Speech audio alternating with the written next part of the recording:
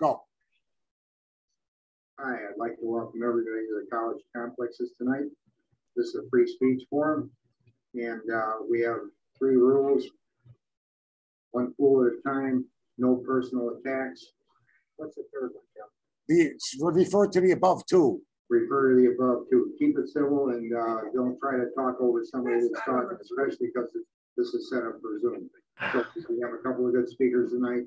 It should be a very interesting program. Okay, go through the format.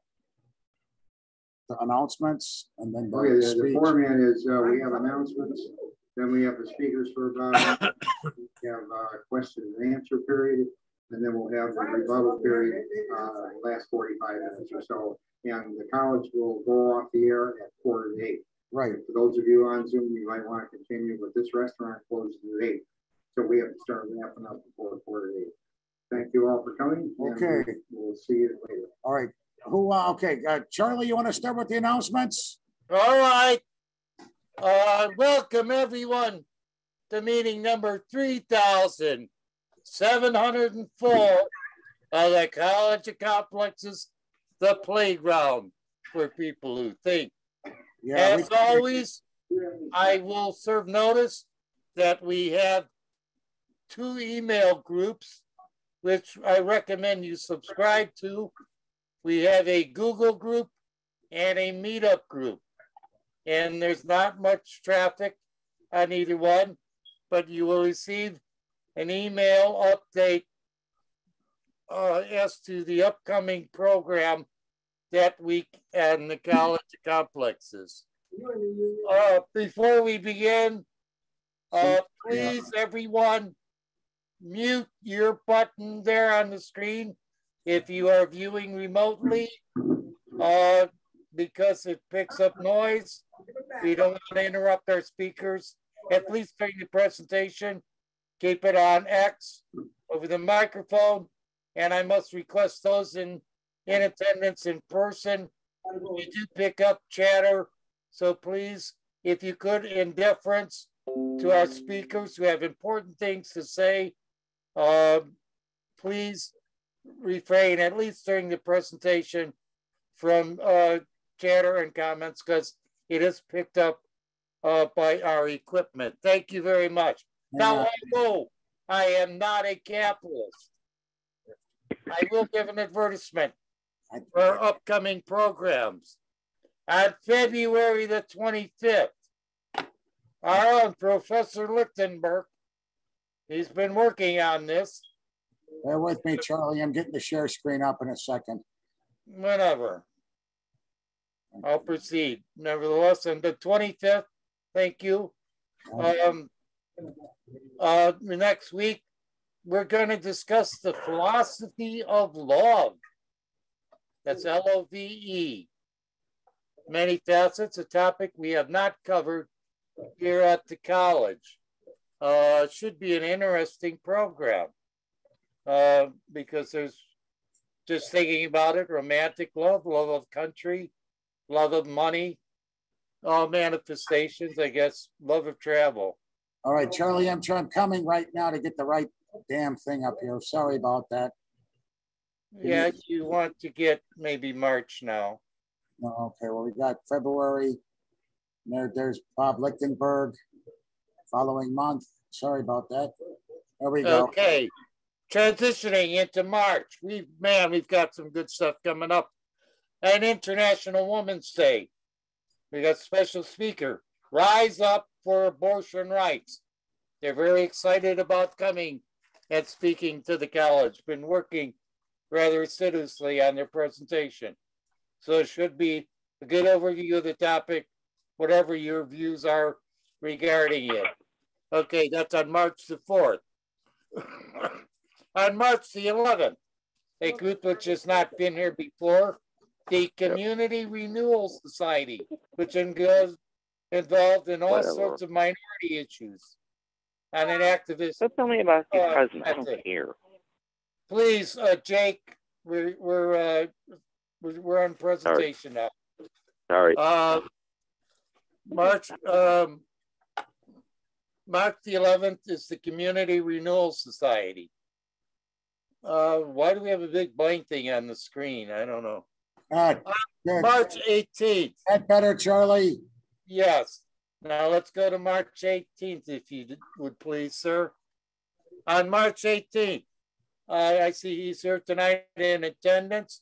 Mr. Perez will be giving us a discussion on social media, ownership and monitoring and control and regarding media outlets that has been a very controversial topic of late. So censorship in that manner. So on March 18th should be a good program, generate a lot of discussion. On March the 25th, it has not been solidly booked, but I'm waiting last word confirmation by an organization called Nuke Watch, N-U-K-E W-A-T-C-H. Nuke Watch, to come back and refer back. I should confirm it on Monday. This is a pacifist organization regarding the threat of nuclear annihilation. Another good program. I've just posted this. I've started preparations for April. In April, we sometimes run one or more programs in conjunction with Earth Day.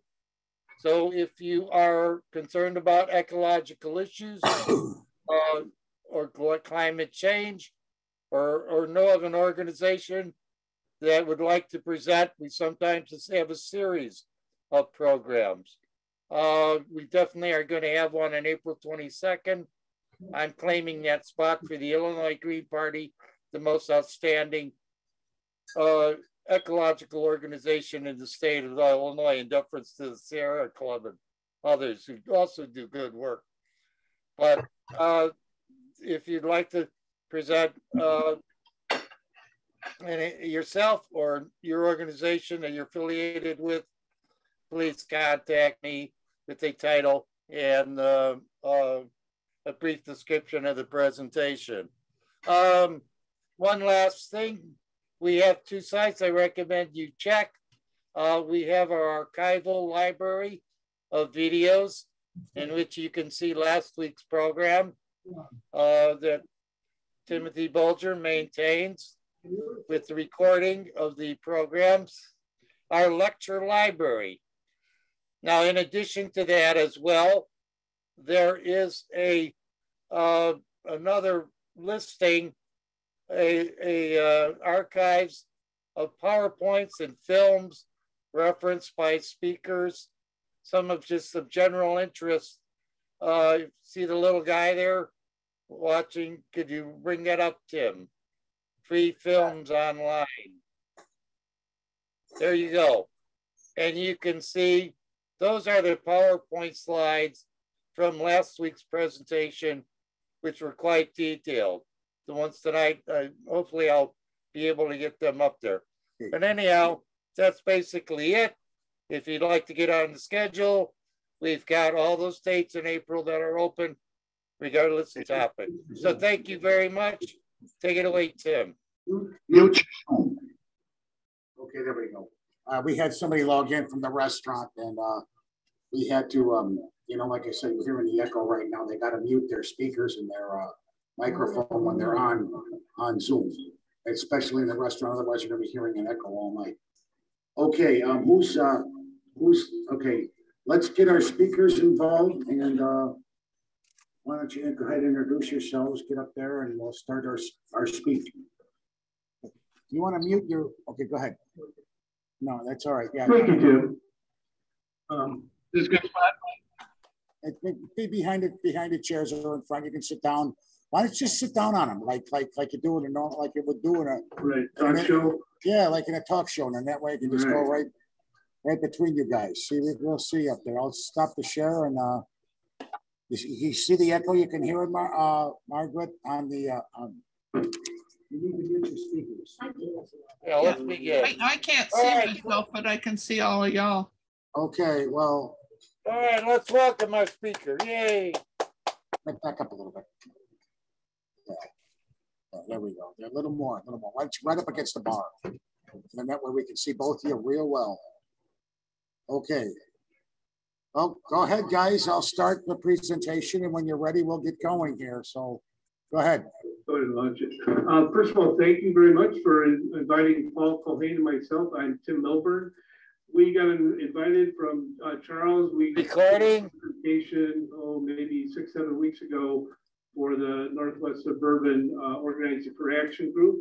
And he, I think, liked what he heard, so he's invited us to speak here tonight. Go ahead and bring up the first slide, please. Okay, we're doing that now. So we are kind of collaborating as members of the Sierra Club. I've been on a volunteer for the last 10 years, been very involved in clean energy legislation, including clean transportation, renewable energy, and those are some of the things we're going to talk about. And I also have a clean transportation business that I operate out of my home in Park Ridge. I get involved with electric vehicle charging systems for buildings and for residents and for municipalities. I'm also on the steering committee for the U.S. Department of Energy's Clean Cities program here in Chicago. And I'm also very active as a program advisor for the Metropolitan Mayor's Caucus for EVs, again, for EVs and EV charging. We're working on a program for getting municipalities ready for the growth in EV charging. So I also want to just give a little background on what we're going to talk about. This is a little different than just the Climate and Equitable Jobs Act, or CEJA. We're going to talk about that in some depth. But since this got going, where people like Paul and myself, we were kind of asked to be called, they called the CEJA ambassadors. So CEJA being the Climate and Equitable Jobs Act. It's gotten bigger. There's a whole bunch of federal programs that speak to the same issues, provide incentives and programs, and we're going to talk about kind of that whole range and how it fits into potentially what you could do individually or collectively or as businesses, et cetera. So kind of the premises of all the programs we're going to talk about are they address climate change, they create jobs, and they address equity issues. So that's kind of the focus of all these things. And so what are the policies and the opportunities? That's what we're going to get into. So at this point, I'm going to hand it over to Paul Culhane. I'll let you introduce yourself. Yeah, Paul Culhane, Professor Emeritus, which is to say retiree at Northern Illinois University, Political Science and Public Administration Departments. On the Northwest Cook Group of the Sierra Club Executive Committee, and also Director Emeritus of the Alliance for Great Lakes. And number 2 now. Okay, so what we're going to do, as Tim said, is we're going to cover some background on the history of CEJA, which is a long history, and then go into the very detailed policies that are part of this Clean and Equitable Jobs Act. There's an outline. I'm sorry about that. I have to go back one.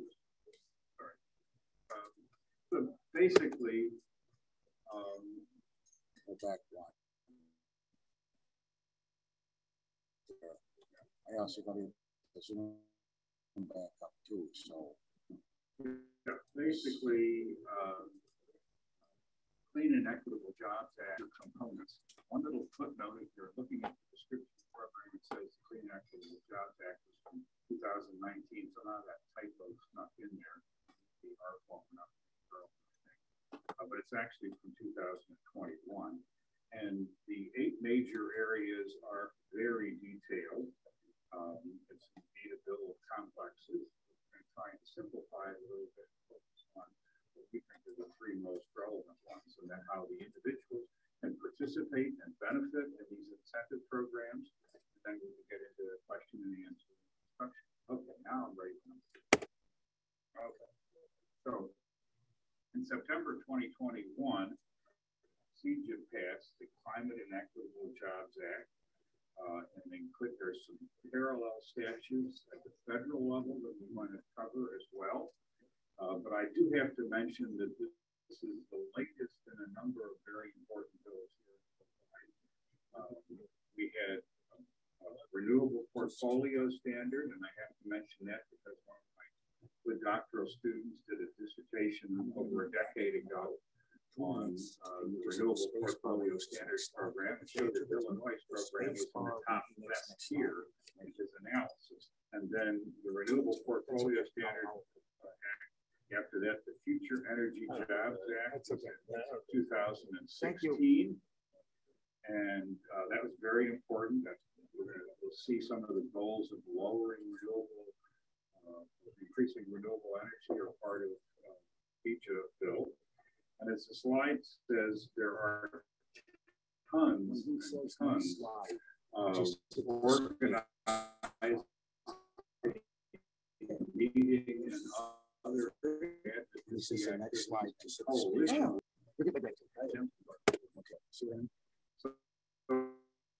what's in CEJA? That's the complicated part. Tim, please be quiet. And will the speaker please use the microphone a little louder, please? Thank you. Hold it closer. Yeah, okay. So, Tim. Okay, all right. So these are the 8 major components of CEJA.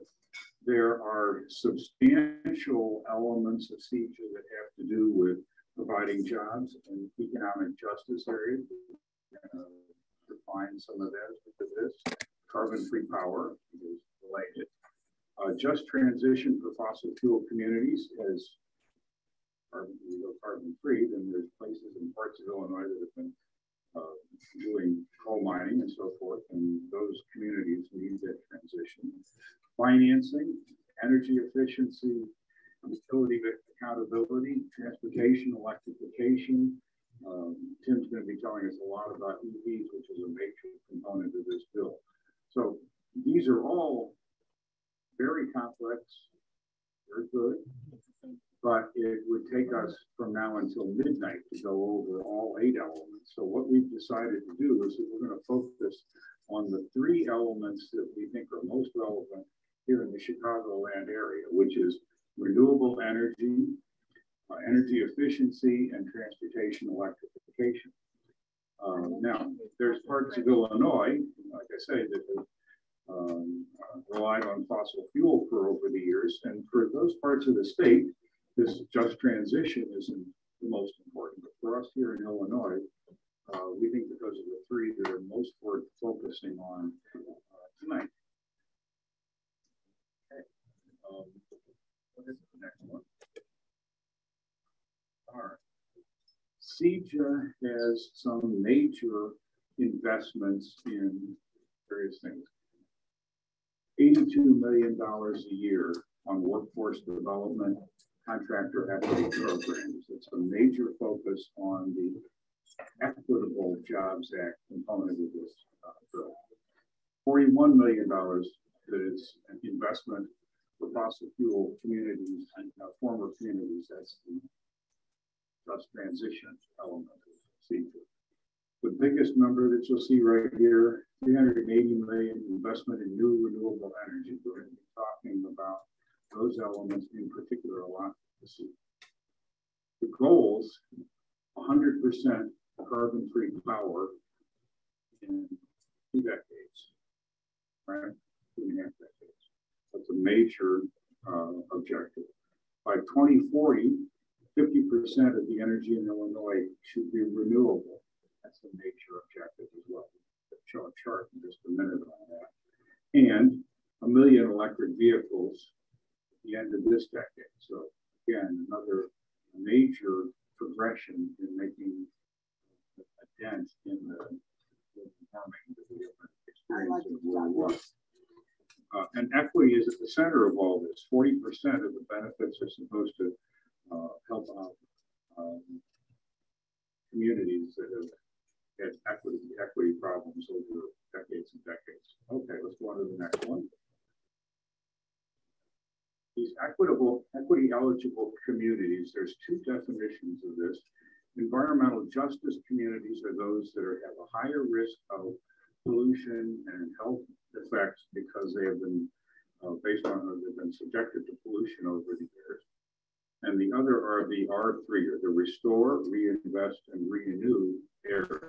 These communities have been harmed by violence. Unfortunately, you may not see it at the bottom of that. I can see it. It's defined by the cannabis law. So this is not something that CEJA invented, these are the communities, but the nature focus on the equity elements. And you can see a little bit here on the map.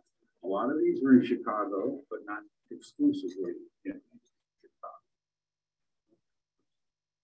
Next one.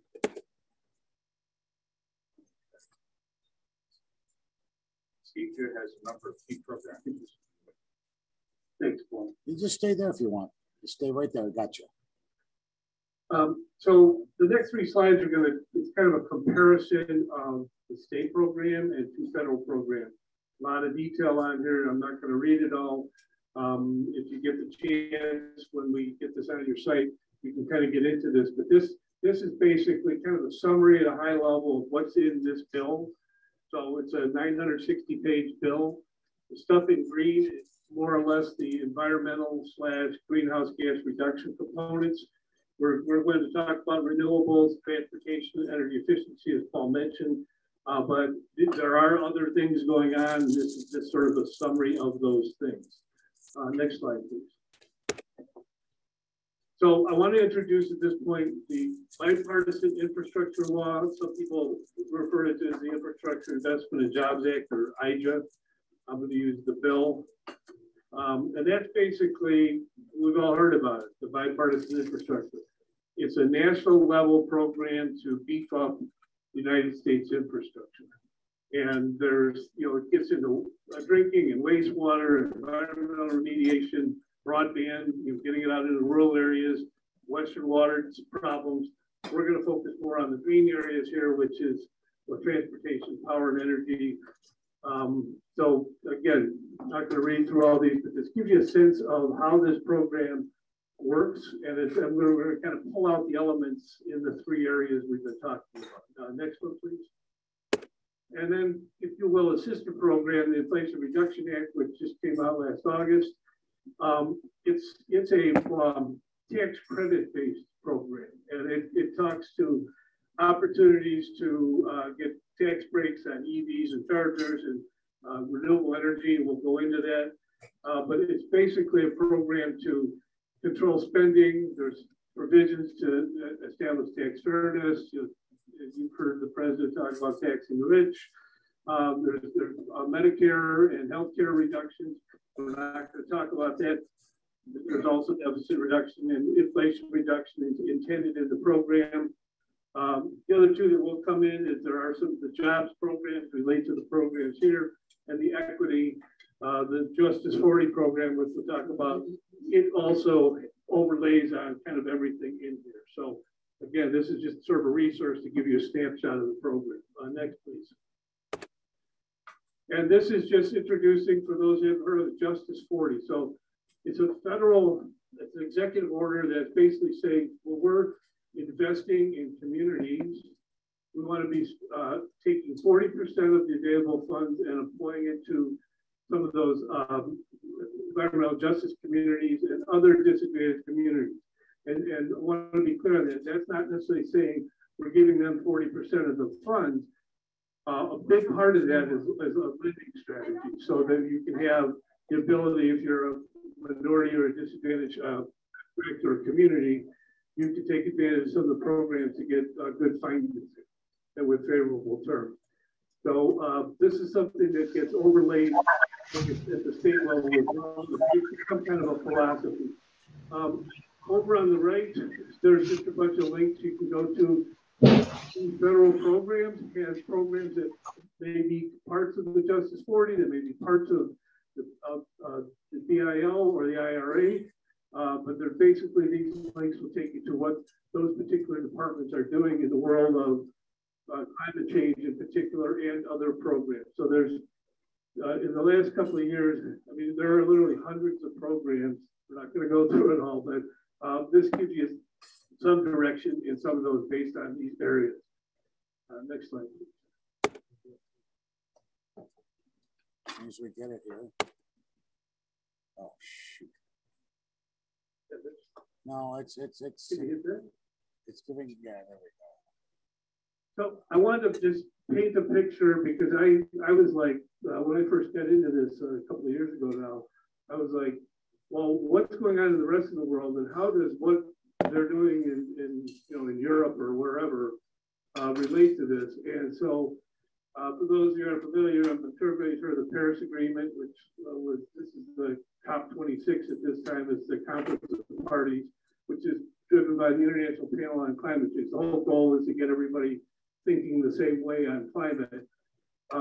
What I've seen is basically the precepts, the ideas, the goals here are getting passed down to U.S. federal level through these bills, and they're getting passed down into CEJA, and it also ends up being passed down into some of these local programs, which we'll talk about. So there is, in looking through this, the underlying goals, objectives, programs, there is definitely a flow. They're targeting the same thing: climate change reduction, better energy use, equity. So it's kind of nice to see that it actually is being thought of, if you will, from the top down. Hard work is down here at the lower levels. This is where people like us have to take advantage of it. We have to take action to do these things. But basically, this is kind of the flow. I wanted to just present that real quick. So next, as Paul was saying, I've been saying we're going to focus on these three pillars, calling renewables, energy efficiency, and transportation electrification. So just of those 8, we're going to focus on the 3. And with that, I'm going to hand over to Paul. All right. Next slide. As I referred to before, I'm going to talk about renewable energy. You can go to the next slide. Under the Future Energy Jobs Act from almost a decade ago by now, the goal was to get to 25%. Okay, and that would have been this green line over here. CEJA is trying to get us on this blue line here. Huge increase in renewables. And so prior to CEJA, the state had a goal to reach 25% by 2025. Our biggest renewable energy share comes from solar and wind here in Illinois.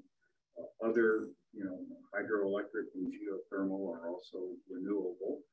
And geothermal is an excellent additional alternative. With CEJA, this goal was increased to 50% renewable generation by 2040. And the important thing is that CEJA creates financial incentives for wind and solar development, and the level of incentive depends on how much electricity the particular project produces over 15 years and what type of project it is. CEJA also creates, so these 3 programs at the top: small rooftop solar, large rooftop solar, community solar, those had all existed previously. CEJA creates 3 new programs: carbon-free schools, solar programs. So this is a specific program focused on getting solar on schools. Community-driven community solar, and then the equity-eligible contractor solar program. So these are new solar programs that's created by CEJA.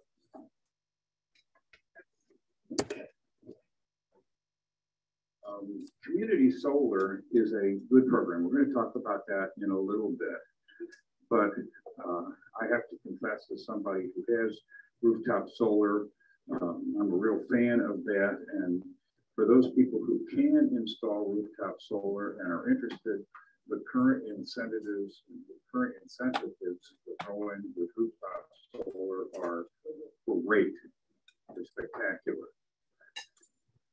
There's 3 major elements of the incentives. 1, the federal investment tax credit. So if you spend $10,000 on a solar project, you're going to get $3,000 federal tax credit the next year after you do the installation. The state solar renewable energy credits, SRECs or solar RECs is sort of the jargon in the business, but these are based on how much electricity your system will produce. That can again cover 30 to 40% of the cost of the project. And this really helps, is a huge help for Illinois to meet that goal of 50% renewable. The third is what's called utility net metering. So when your solar project is going, it's generating electricity. using that to run your house, then that's going to reduce your bill. If you generate more electricity in August than you're using to run your air conditioning, the electrons go back into your ComEd system, and you get a credit for that. And that credit rolls over in subsequent months. And that net metering is something where your system is generating electricity, some of which you're using, some of which goes back into the grid, and you get paid for that. Okay. This one more item. I snuck it in there. Oh, okay. Like that. Oh. Okay. Property value, no tax assessment, but the PV adds value to your home. In principle, that's what I think is the case. Realtors tell me something a little different, but I think in the future, it definitely is going to be a good addition to property value. Okay. Now, these are some very complicated tables. What it's saying is that the amount of the credit that you're getting from solar RECs varies by the type of project, whether it's a small, larger system. But the key thing that's very hard to see over here is that the amount of solar REC credits that you get is excellent for small solar installations. Okay? And that's probably the key point here. But as for the College of Complexes, you will probably not be surprised in knowing that the solar RECs are complicated. All right. This is an example system of what installing not a huge, but relatively average size solar system on somebody's roof is going to cost and how the credits work. The install cost $20,800. The solar RECs for this system would take off $8,022. The federal tax credit is a credit that the homeowner gets when they file their taxes, $6,240. So the net cost of this system is not $20,000, but $6,538, which is slightly over a quarter of the cost. So you're installing the system, you're getting the free electrons, you're reducing your electricity bill every month. In our case, when we installed the system, we were our monthly average. So you're averaging the winter when you're not using as much as in the summer when you're running your air conditioning. But our monthly average was about $75. Now we pay $14 a month to ComEd, and that's not for electrons, but it's for the taxes and the interconnection fee. So we're not paying ComEd for electrons. We reduced our bill from $75 to $14. Okay? And that's how the system pays for itself. These systems will pay back with that savings in 5 to 8 years, and then for the remaining part of the 15-year or more lifespan of the solar program, you've got free electrons. That's very, very, very good deal. Okay. Before you go on, I just want to mention what's at the bottom. You can see. So a lot of just stay right where you're at. Yeah, a lot of people ask, okay, this sounds great. What do I do? Who do I call? And there's a link at the bottom. It's basically the Illinois Solar Energy Association. It's a link to contractors that are recommended that you could call and get the 3 quotes that are referenced. So that's just something that's useful to know if you're thinking about it. And I forgot to mention another part in this checklist box over here. Several things that you should do beforehand is having a south-facing roof is best. A solar system will also work on an east or west-facing roof. So if you have a beautiful big tree just south of your house, then that's going to make a solar system a little bit difficult. And that's actually a relevant problem to some people. You want to make sure that the home is energy efficient. Consider the condition of the roof. When you do not want to have a roof that needs to be replaced in 5 years and put a solar system on. You want to put the new roof on, then put the solar system on. Okay? And then go back and I'm sorry about that. That's okay. That's okay. We got it. We'll just keep going. No. And then get quotes from good contractors before you do it. Make sure you like your contractor. I certainly like the contractor that I hired in Palestine. Anyway, okay, now we can go on to the next one. Community solar is the other alternative. If you don't have the ability to put solar on the roof of your house, or if you live in a townhouse that, you know, it's just not a feasible operation, the other alternative is, if you don't want to put up the net $5,000 to install solar. The other alternative is what's called community solar. This is an option for people who can't install solar. It does offer guaranteed savings. Basically, what you're doing is you have another provider who is generating the solar electricity and crediting you for the solar electrons. You're supporting that provider in providing renewable electricity. That's the short and dumb version of this. Okay. The typical savings are 10 to 20% off of your total bill.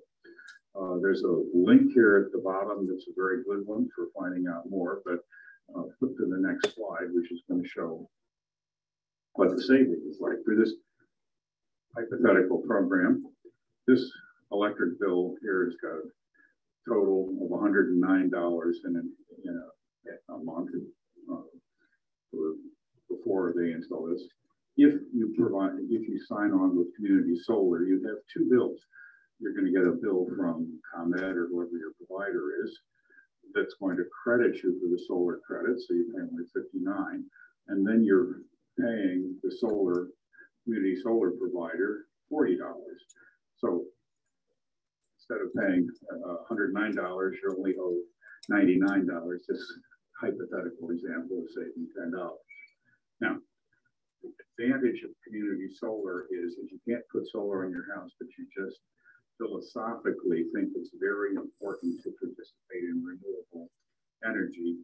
This is a way you can do that by buying into community solar. There's a number of very good providers that will do this. But I have to say, in my case, I say, I'm going to save more money, get a solar system, put it on your roof, save big bucks that way. Okay. Next. Solar for All is a program that is focused on low income. To be eligible for the Solar for All, you have to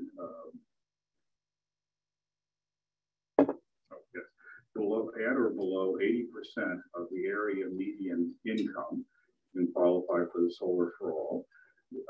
And that's also for community solar and also for nonprofit properties. There are no upfront costs, and indeed the cost of the installation cannot exceed 50% of the value of the energy generated by the solar project. So this is a way of getting a solar project, having the upfront cost funded, and you're still going to save 50% on the energy cost of your bill. This is something, if you're interested in this, the Illinois Solar for All program is a very good website, but it's another good alternative for communities that are below median income. Okay. And finally, CUB, Citizens Utility Board, and the Midwest Renewable Energy Association have a very good program to inform people about how buying solar will work. They host these solar power hours to educate communities about the benefits. The NREA, Renewable Energy Association, manages a request for project or request for proposal process that competitively selects solar installers. In other words, these are people who will help you on the technical details of doing solar. So it's a very good way of getting people to get informed, participate, sign up for further evaluation for solar on their houses. The other thing they've been running this program for about 3 or 4 years now, and basically, if you wanted to put solar on your house and you went through this program, it's a group buy, and you end up saving on the order of 5 to 10% on the total install cost of what it would have been if you just gone out for a single bid.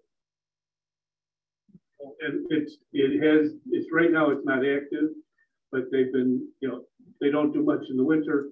So come the spring, they typically open the program. Oh, thanks. Good segue. So I'm going to go into on renewable energy, what's going on in the federal bills, as I kind of previewed. Again, the bipartisan infrastructure law focuses on large scale stuff. So they're looking at things like grid investments. They want to improve the transmission lines and power plants, renewable utility scale power, less so for residential applications. There's also something called the production tax. So we were talking about investment tax credit, which means if you invest in something, you can take some percentage of your taxes. Production tax credit means if you put up a wind farm or a solar farm, you get paid based on production. So you produce so many kilowatt or megawatts, you'll get a credit basically after you've done that production. And they basically increase the amount of money available, which draws investors into large scale projects. They're also focusing very hard on workforce development programs, training. There's a big minority component in there. And the goal of this bipartisan infrastructure law is targeting a 40% reduction in greenhouse gas production across the country by 2030. And as I mentioned, the Justice 40 programs are, if you will, overlaid throughout all these programs.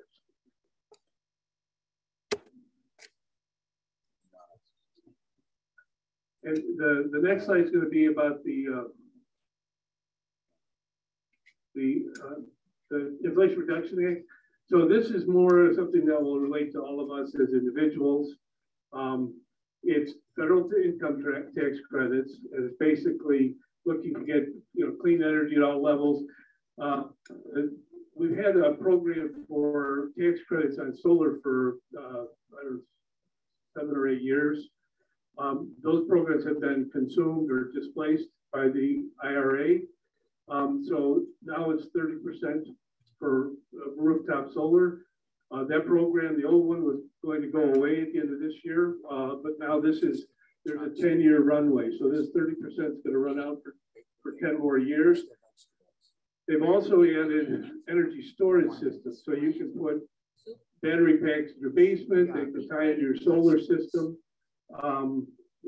This is something that's new. Energy storage is going to be a big part of this solution, because if you think about it, if we're going to be at 50% renewable energy, the sun doesn't shine at night, as we all know. So what are you going to do? You're going to have to store that energy during the day and use it at night. So this is a step in that direction. And they also have some kind of bonus points. If the energy storage you purchase has a Buy America component, there's about 10% bonus. And there's also 10% for energy communities. So the fossil fuel displaced communities, they'll get a bonus for using energy storage. There's also some prevailing wage on the job site.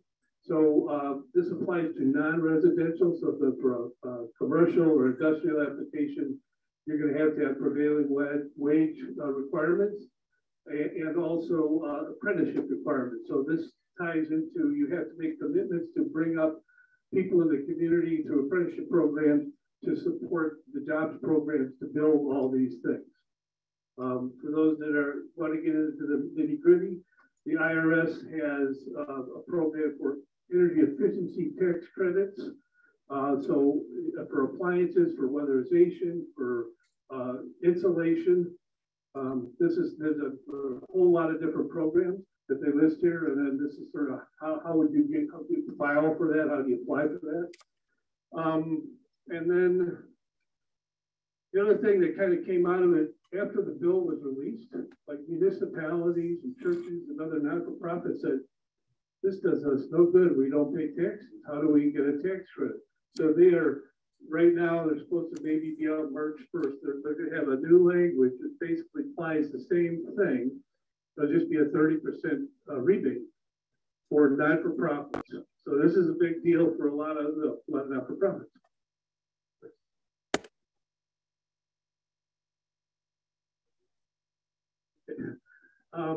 So the next one is our second pillar, the energy efficiency. Next slide.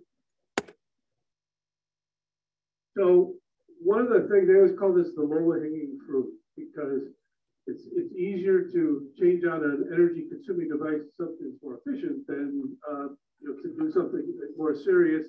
You can do it for less money. You can do it by changing behavior. So basically, the CEJA, the law mandates ComEd has to have a 21.5% reduction in energy consumption across the board in all the generation sources in the state by 2030. And then by 2040, the number's 30.5. And Ameren downstate has similar goals with lower numbers. So this is a kind of it's an aggressive program to get energy efficiency at the forefront. Andy, this is probably important to you. And there's also, they're trying to help the health and safety side, focus on low income and equity. So there's a lot of tiers to this, but the whole goal is to get less energy consumed. From a consumer standpoint, there's some pretty cool, simple programs that are available. They're available today. One is the home energy assessment. So you can call Andy or you can call ComEd. Andy, you do this, right? Okay, you were telling me you were involved in that. Anyways, so they'll come in and they'll walk through your house, they'll look at your thermostat, your lights, how your water heater, your furnace, and they'll give you some ideas on how to be more energy efficient. And then at the same time, they have a marketplace on their website, which is down here, the ComEd marketplace. And basically, when you do the home energy assessment, they give you all of this stuff. They give you a programmable thermostats and faucet, shower heads, and pipe installation. I think I got 20 new light bulbs, LED light bulbs when I did it. It took about an hour and showed up on our bill. The other thing they have is they've got deals online. So if you go to the website,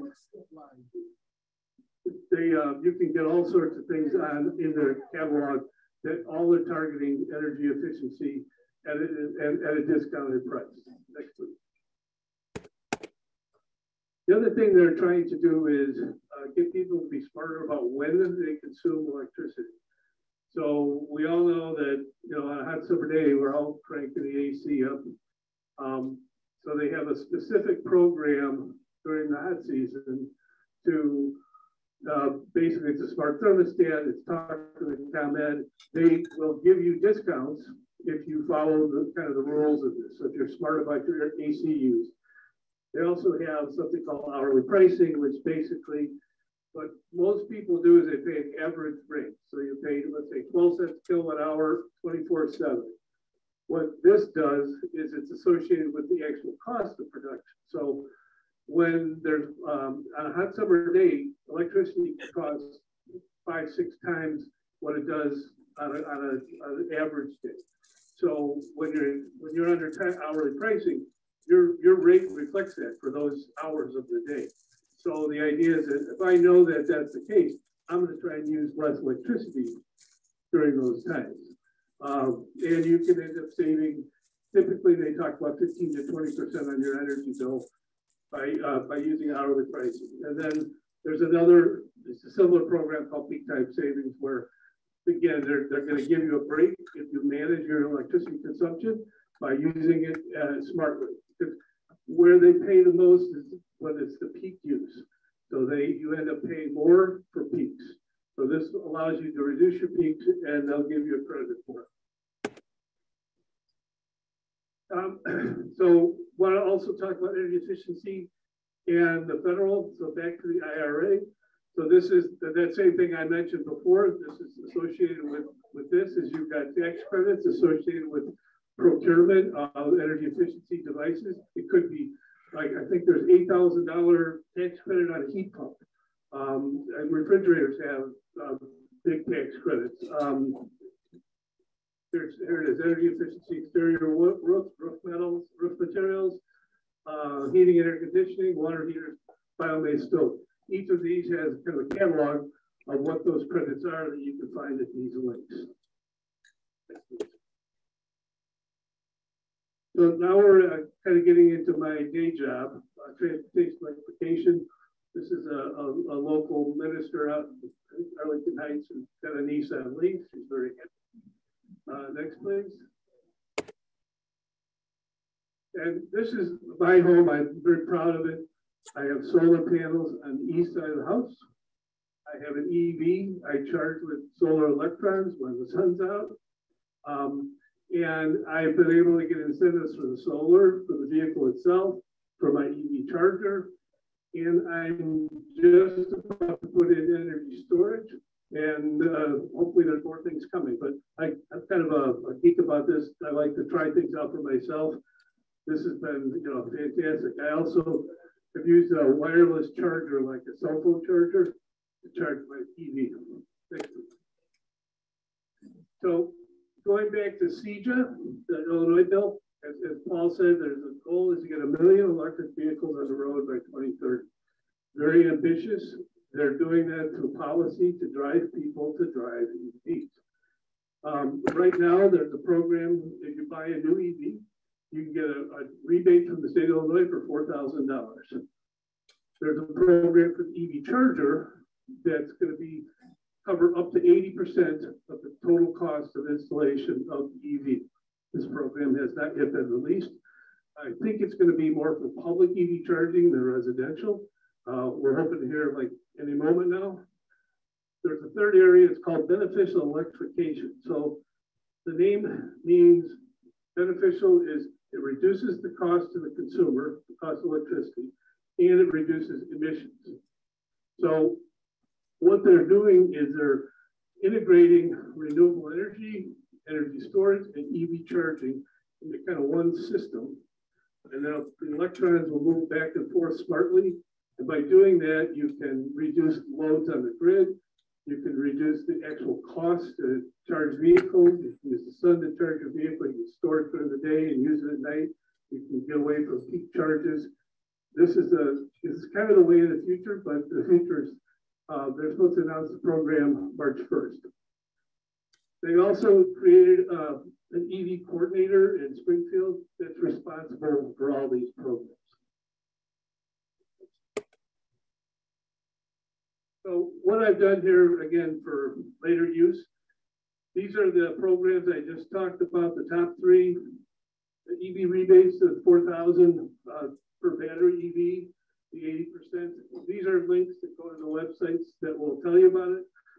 For those that prefer a QR code off a cell phone, those are the same links. I mentioned the beneficial electrification. Just a minute, okay. Somebody there's not. Somebody needs to be muted. All right. I got him. Hi, Richard. Sorry about that, Richard. But we're going back now. Hang on a minute, okay? All right, go ahead. Okay, so I think we were moving on. Yeah, next slide. Please. Yeah. So when I was talking about the benefits of electrification, so this, I didn't mention one thing, there's also called vehicle to X, which means you could exchange electrons with your vehicle's battery, with your home, your business, or the grid itself. So rather have a diesel or gasoline generator in your garage, you can use your EV during power failures, as an example. But this is the direction the industry is heading, to optimize the use of the grid. And ComEd and Ameren are the ones that are driving the design and the investments to do that. There's another program down here that's a little bit unique to Illinois. It's called the Reimagining Electric Vehicle Act, or REV Act. Basically, this passed, I think, late 2021. And it allows businesses to set up shop in the transportation electrification field. You could be a battery business. You could make parts for under the hood for an EV. You could make EVs. You could make EV chargers. There's tax breaks, there's hiring incentives, and the whole goal is Illinois wants to become kind of the Midwest center for EV and EV charging manufacturing. At the federal level, I mentioned the fact that the bipartisan infrastructure law is kind of focused on the big picture, big plans. Being the EV charging business, number one thing I hear is range anxiety. I don't want to get an EV because I'll run out of battery. Well, the National Electric Vehicle Infrastructure Program, or NEVI, is basically, it's a 5-year plan, $5 billion nationwide to set up a fast charger every 50 miles along every interstate in the country. It's basically, it'll be like gasoline stations are now. And this investment provides 80% of the total installed cost of those investments. So the stations, we're talking, they're $1 million a pop. And so the federal government's going to pump 800 grand per station along the interstate, dotted along the interstate. And also know there are already, I think 4,000 of these DC fast chargers on the interstates now. But they're going to fill it out in 5 years. Illinois gets $150 million of this to do it here in our town. There's a secondary program. It's called Private Public Charging and Refueling Program. So, smaller roads, communities, rural areas are going to get this funding to do the same thing. There would be smaller projects. They'll be customized to fit. But this is going to fill out some of the gaps between the interstates. And again, this is targeting an 80% number, and it's also going to involve compressed natural gas as an alternative fuel. Not going to go into this, but if somebody's interested in school buses or ferries and ports or bus facilities, there are programs specifically for that. And these are multi-billion-dollar buckets also. There's probably $20 billion here amongst the 3 of them to be spent over the next 5 years. So moving over to our friend, the Inflation Reduction Act. Again, tax credits, you can get up to $7,500. You go buy a new EV, when you file your taxes, you can get up to $7,500 the next year. They have Buy America criteria. So if you buy a foreign electric vehicle, you will get less of the rebate, and it could actually become more stringent over time. At some point, you have no ability to get a rebate. This is also running out to 2032 with a degrading scale, increasing the amount of Buy America. As well, if you make a lot of money, a couple $100,000 a year as a family, you won't be able to apply. If the car costs, I think it might be over $80,000, you won't be able to apply. The idea is that if you can afford an $80,000 car, you don't need $7,500. That's the idea. They also have a credit for used electric vehicles. So EV started up in about 2009. They're starting to, I go online. I have a used EV. I have a 2014 Volt. I'm thinking of selling it this year. I can get 30% of what I sell it for, up to $4,000. There's also the ability to get a credit up to $1,000 if you install an EV charger in your home. And for those that are interested, there's a IRS website that has a lot of Q&A that drills down into the particulars of application. It's okay, yeah, just go ahead. Keep talking. Okay. Anyway, so if you're interested, this is a good place to build on it. And like I mentioned before, they have introduced the ability for, they're in the process of introducing that same process for not-for-profits, hiding out down here. So again, a municipality, a not-for-profit organization, you'll be able to get these same kind of tax credits, but it won't be a tax credit. It'll be a refund or a rebate. We're not sure. And this is just, I read these things all day long, but some people say, hey, I'm interested in learning more. Here's some links to go to. Tubbs got a good book ComEd actually has some really good resources. This is a book which talks about the whole spectrum of EV charging decisions for local governments. And these are good places to look for if you want to find where EV chargers are. There's one that the government does. It's called the Alternative Fuel Data Center.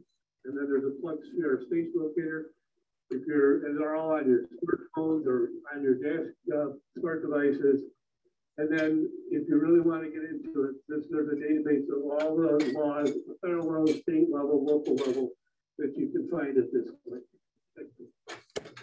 This is your homework. I want to just throw out one more topic, and that's kind of local activities, because as I started out earlier saying, a lot of the reality is when you get local, the specificity of the programs and how you do things. And how do you engage your local community? Well, Metropolitan Mayor's Caucus is a particularly a great organization that has kind of taken the lead on this.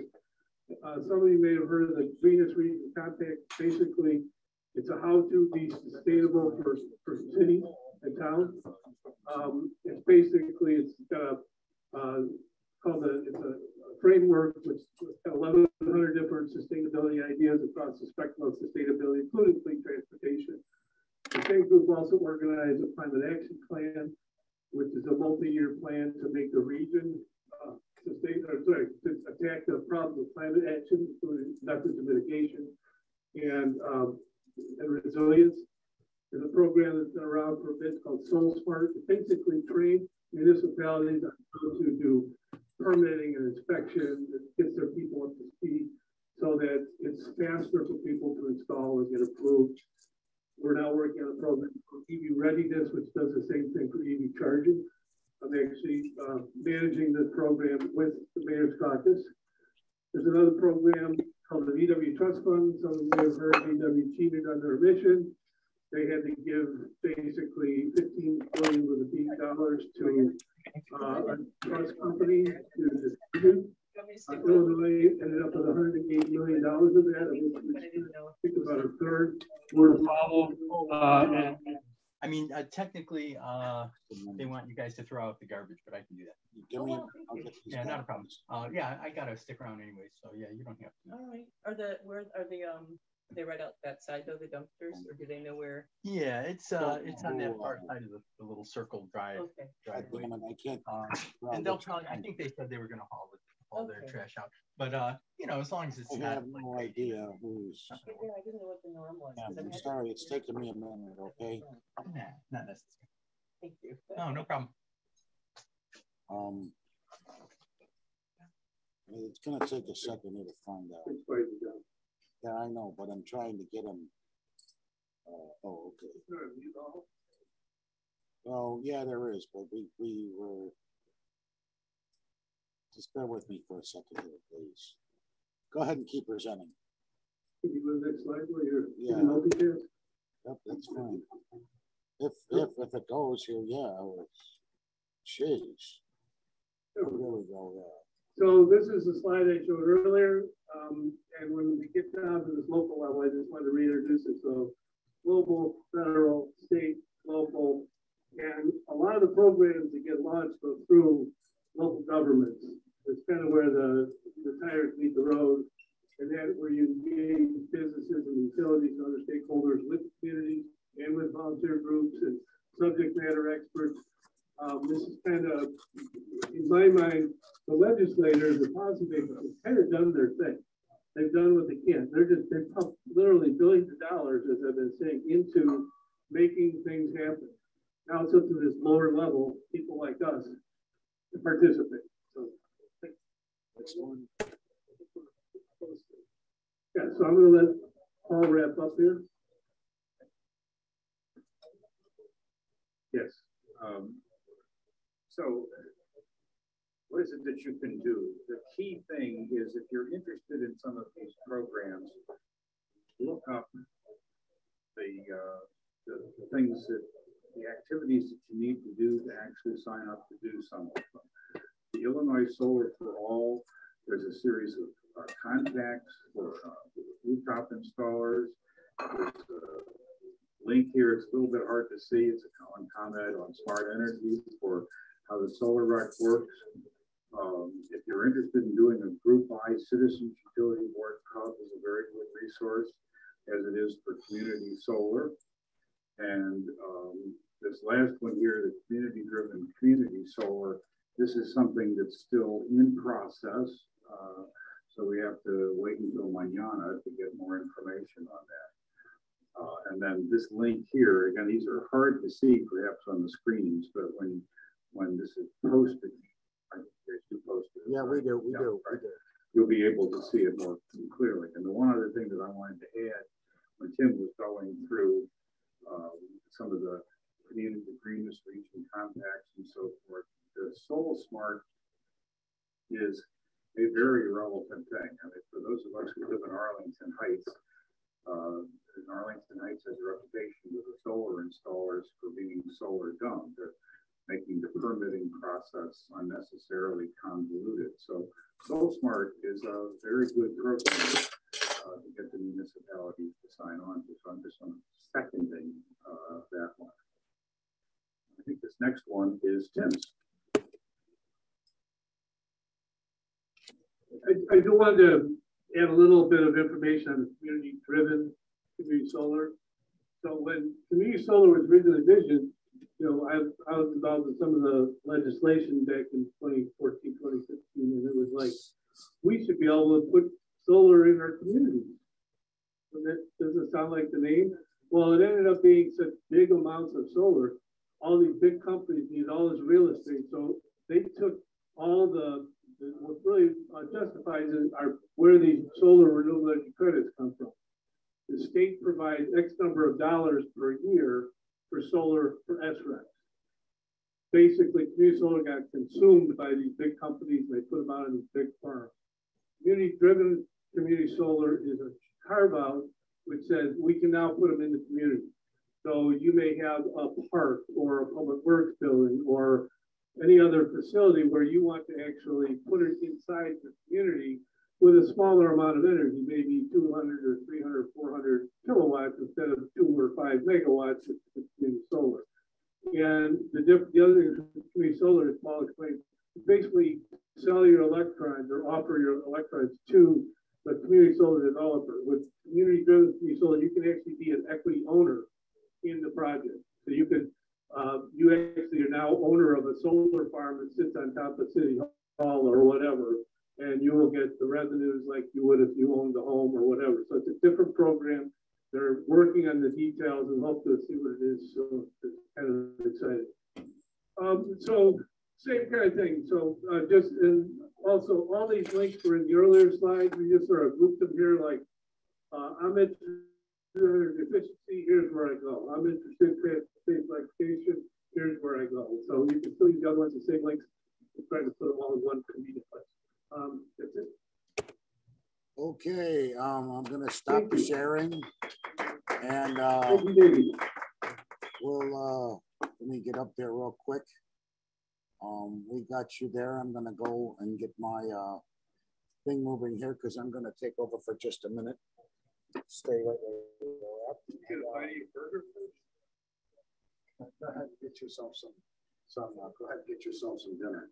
All right, guys, now we're gonna take our infamous question and answer period.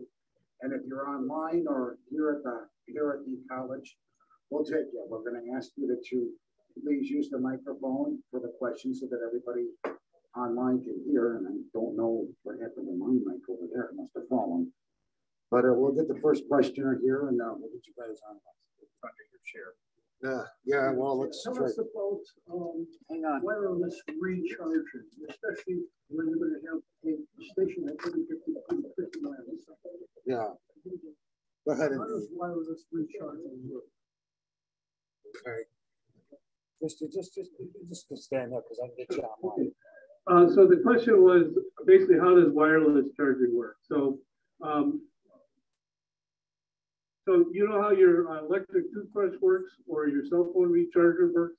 The same principle. You have a current running around on a stationary, in the case of below the vehicle, and you have a receiver basically on the vehicle. I have that on my car. So I pull in my garage, I park over, it's called a parking pad, and I turn it on and it generates a current, which induces a current in the vehicle, which feeds the electric vehicle battery. So I also am part owner in a startup company with dynamic wireless power transfer. So you can do the same thing while you're driving down the road. So that's kind of the next generation of things to come. Which is really exciting. Right now, the state, they call what I described earlier, it's a static, so you're parked and you charge. Okay, anybody here next? I'll get the microphone. You want to get on? Stand at the mic. Then we'll get our questions online next. The question is, why can't they go vertical with these sun panels? Why is it always going to be down the ground? Can't they? Is there any efficiency to go up on a building or? The solar panels, the best position is to be perpendicular to the sun's rays. That's when you get the best amount of sun. So well, it depends on the building. If you have a south-facing building in certain latitude, you probably could do vertical. You might want to tilt them out a little. You can change that angle. So we live in the 42nd latitude. So the perfect angle from the ground is 42 degrees. So my roof is 20 degrees, so it's a little bit less. You can do it. It doesn't, it's just a question of the best amount of sun is if you're perpendicular. I'm a little off. Vertical would be maybe a lot of this. Okay, it's okay. Yes. Yeah, actually, there are buildings that have panels on the side of the building, but they will have an angle to it so they can get the sun. All right, let Andy use the mic. Question is, if you don't have a proper angle, say you got 20. Move out of the camera. You don't have a proper Okay, angle. we got it. Why not put up a couple more panels to add current to the system? Yes. So it's my understanding that east, west, or south facing almost any kind of angle.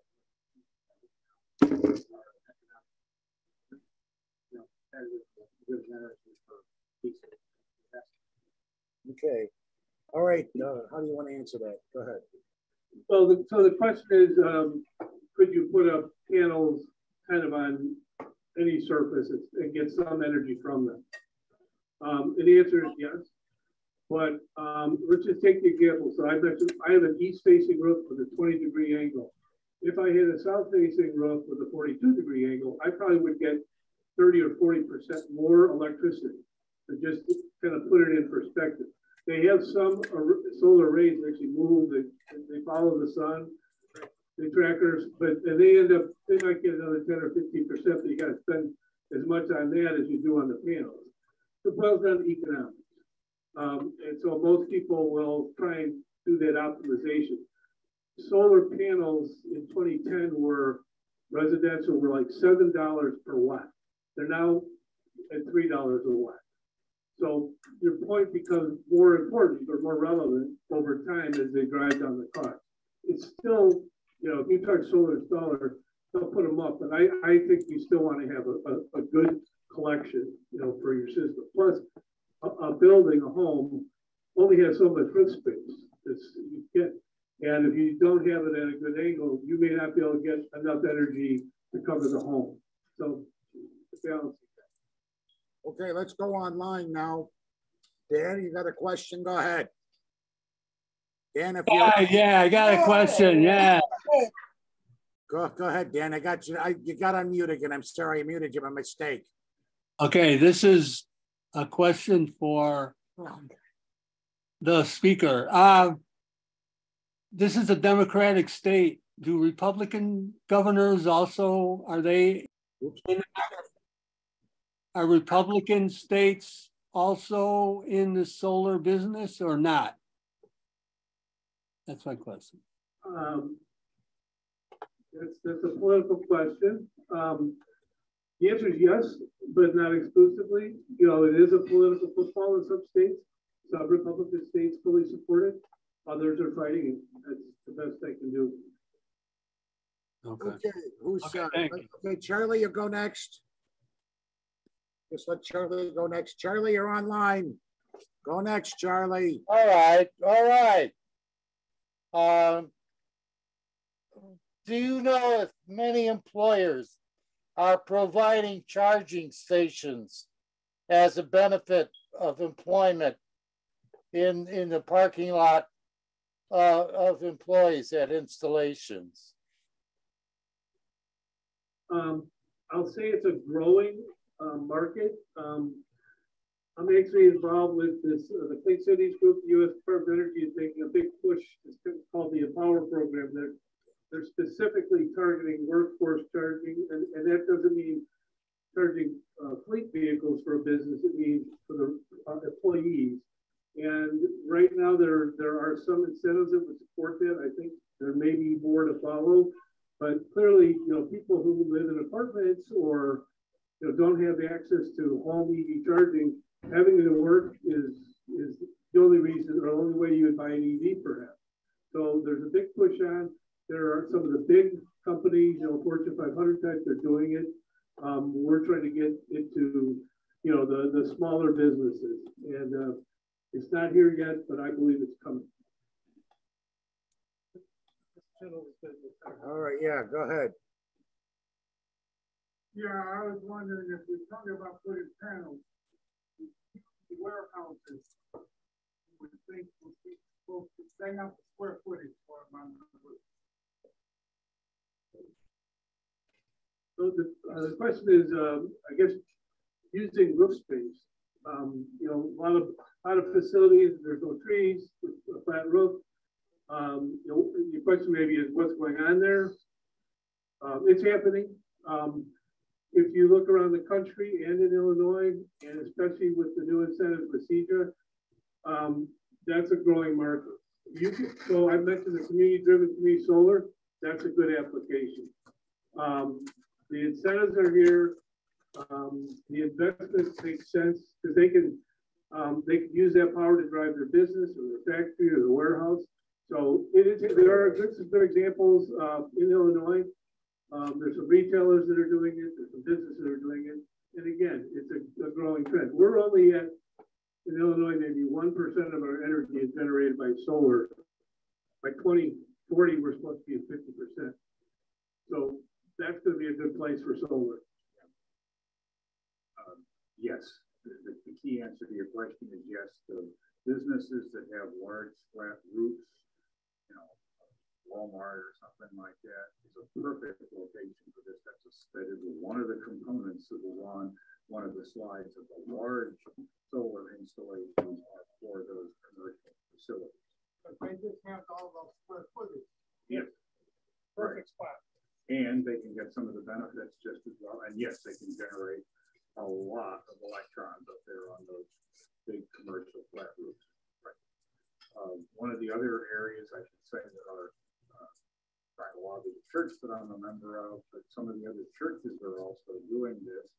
One of the good things in the federal bill is that there's now a subsidy that is parallel to what you would do if you were an individual tax-paying homeowner, but since churches are C3, 501c3 organizations, they don't pay taxes, right?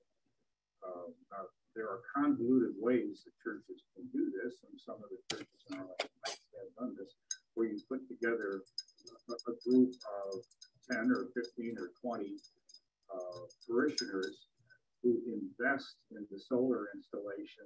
They get federal tax credits, and it becomes a very efficient way to do it for the churches. But yes, the large facilities that have the big roofs are excellent places to put. All right. Jen, don't worry about it. I got you right on camera here since you're live. Go ahead and ask your question here. Well, okay, Richard, you want to go next? Okay, radio. Just a quick question for you. I've had my solar system for about 10 years now, and the technology's moved on quite a long way since then. So my solar cells only produce 240 watts or something like that. If I want to go back and replace the whole lot with a modern system, would I be still entitled to get get the federal and state tax credits? I don't see why not. I mean, you basically be taking down the old one and putting up the new. Would you keep your inverter and all your conduit wiring? The inverter is only good enough. They're on each cell, so they're only good enough for the old cells, the 240 watt ones. I had to replace the inverters and the racks and the whole lot, basically. It's like starting over again. I might be able to use the old wiring down to the panels, but that's about all. Yeah, I don't see why not. It's a new system. Okay, thank you. Hey, all right. Yeah, Richard, don't forget to put the new roof on. All right. All right, Jan, you're next. Go ahead. Can I share my screen, please? Yeah, just a second here, okay? Yeah, go ahead and use your share screen function, Jan. At the bottom.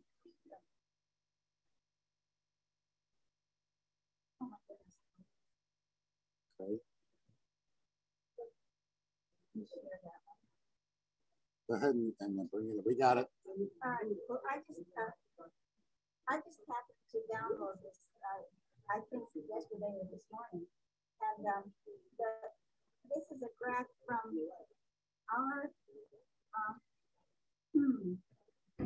our world in data. Oh, it's from ourworldindata.org, and the red line shows the price of electricity and solar declined 89% in these 10 years, 2009 to 2019. And the other interesting one, as far as I'm concerned, is this blue line, which is onshore wind. And that one went from 135 per unit here in this one. Kilowatt or megawatt? Anyway, whatever it is, it climbs down to $41. And gas combined cycle declined by 32%. Coal stayed just about even.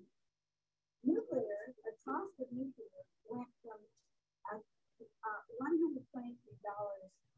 whatever the unit is, up to $155 in the last 10 years. And okay, so the yellow line is solar thermal power. That sounds like with mirrors. And then gas heater, because of the low cost of went down from 275 to 175. But I guess what's really impressive is that the cost of solar dropped that much, and the cost of offshore wind dropped that much. And I just want to say, and they're considering an onshore wind project in, well, it's in Ocean County, and in that county, they've been dumping nuclear waste into the users without getting any complaints. And they also had a wreck of an empty nuclear gas. It was a wreck, and the gas was empty, thank God. But it balled up on it for a long time. And now they want to put onshore wind out there. It's a perfect place, and the breeze are just, it's very interesting. There's such a thing as green fascism, and they're objecting to putting an onshore wind project out in the day. Okay. It's all right, Jan. We can let that slide. Yeah. Could you repeat the question? I couldn't hear it. Jake, don't worry about it. She was just giving a statement. Okay, Jake, okay. You got your hand up. You got a question? Go ahead. Yeah. My question is, if the whole, if the majority of cars, by say 2030 or 2040, the majority of the cars are electrified, what will that do to what will that do to our electric rates? So the concept I mentioned earlier is the beneficial electrification. In theory, the goal is that we will have a period of time between now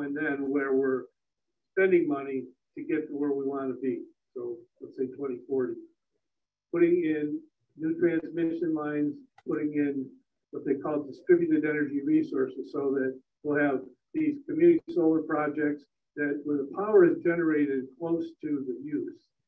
And you know, in a perfect world, everybody has solar on the roof and batteries in their basement or their garage. You don't need power plants. You don't need to pay the utility because you're generating your own electricity. That's a vision down the road, but that's the direction it wants to head. The other thing is if you can exchange the electrons in your car battery with the grid, you can actually sell those electrons during peak periods. So you can be selling electrons from your car's battery for 20, 30 cents a kilowatt hour, and you're paying 10 cents a kilowatt hour. So again, that's going to be a whole new marketplace run by smart technology. But the goal is over time to find, if you will, an ecosystem that's going to reduce the cost. And at the same time, we're going to have no more coal, no more natural gas power plants. We won't be paying as much for centralized utility because it's going to be distributed power. That's the vision, that's the goal. It ain't easy, but that's where I think we're heading. And ultimately, it should reduce costs. Okay, Charlie, you got the next question. Go ahead, Charlie. Go ahead, Charlie. Yes, please give me a chance to log on. All right. There's in engineering, there's in design engineering, there's a concept called economy of function. Now, instead of having dozens and dozens of individual solar installations, isn't it, according to the principles of design engineering, preferable to have one large installation such as solar or by municipal electricity, and infinitely more efficient? I mean, there are resources used to make solar equipment, the infrastructure, plus we're investing portions of our economy. But in the long run, isn't it preferable to have large solar installations providing this to the homeowner? So the answer is, I'll say a qualified yes. So in the infrastructure bill, money is going to go to what you're talking about, utility scale solar and wind.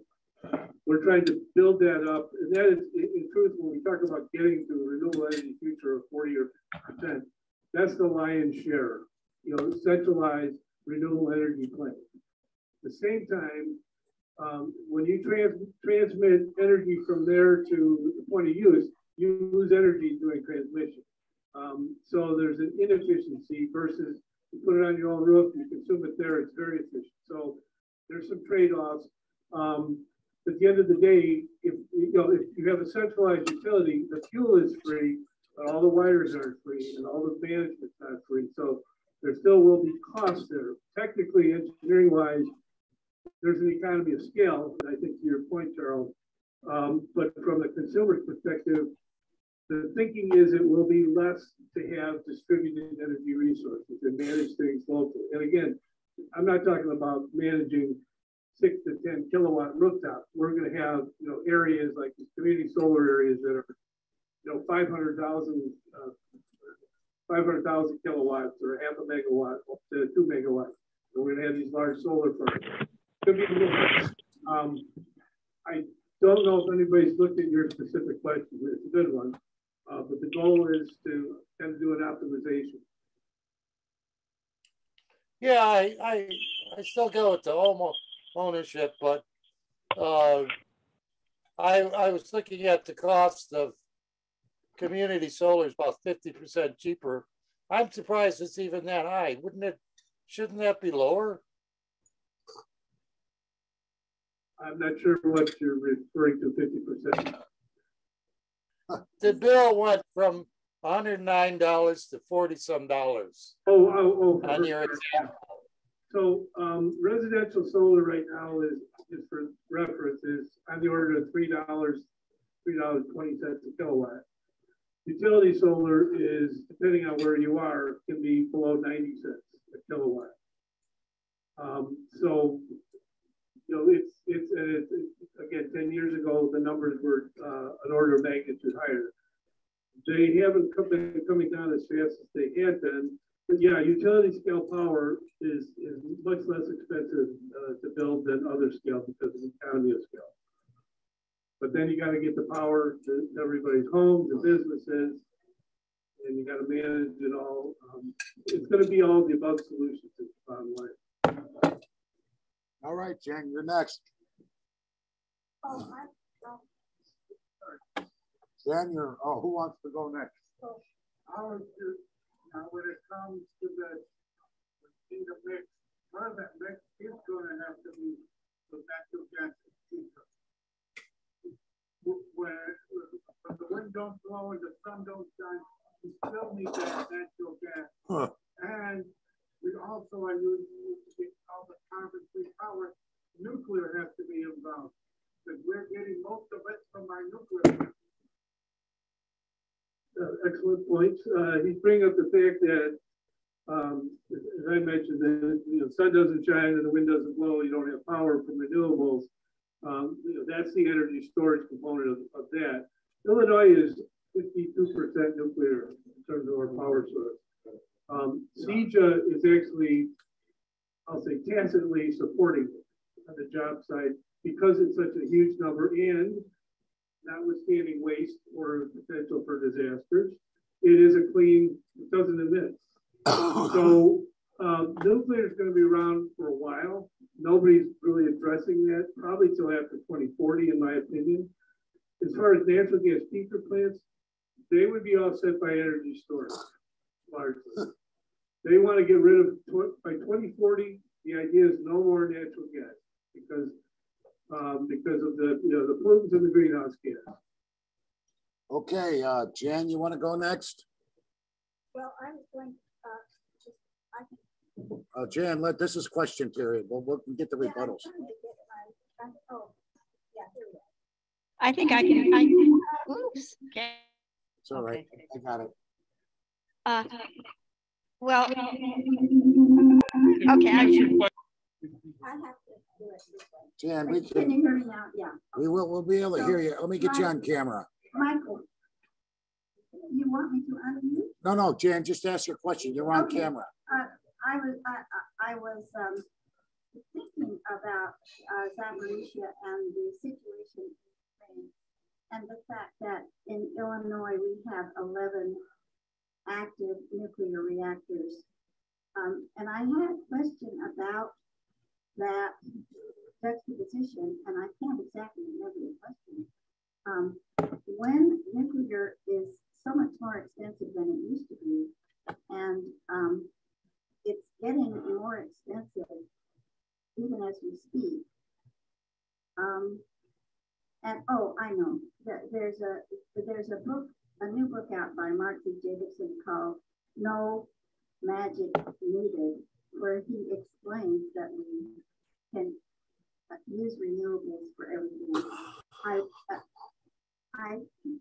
My question was about the fact that in Illinois we have 11 active nuclear reactors, and there's a picture that is just sobering when you realize that Chicago is really surrounded by them.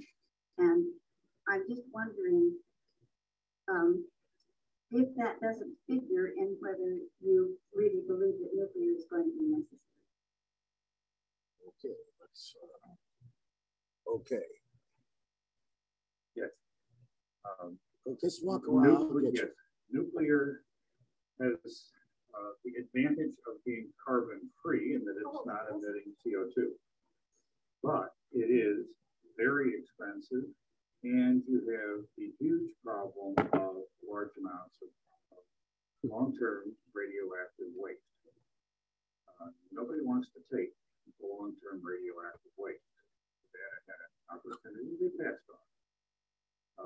We have right now the smaller plant right along Flagpole from Lake Michigan, which is the water source of this whole metropolitan area. It was the accurate design as it is sitting there with long-term radioactive waste. So nuclear power plants, once they're decommissioned, become long-term radioactive waste storage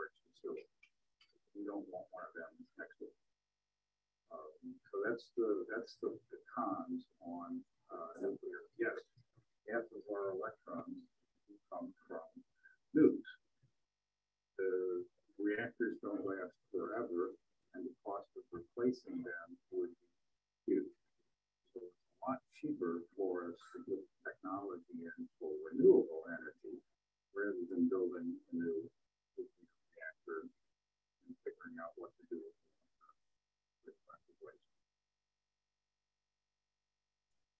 Another dimension of if you talk to anybody at Sierra Club, they absolutely want to do away with all the nuclear power in Illinois and replace it with renewables. But that is a goal. First things first, deal with the fossil fuels. We're worried it's the climate issue is, if you will, the priority. After we get renewable energy up and functioning at a utility scale and a distributed scale, integrated with energy storage and having a transmission system that's designed to accommodate that, then we can start building in more renewable energy and making that happen and shutting down the nuclear plant. But for now, we're talking about, it's going to take a couple of generations to get there. So they're not prioritizing nuclear today, but it is not forgotten. But, it's a tougher nut to crack. Okay, Dan, you got a question?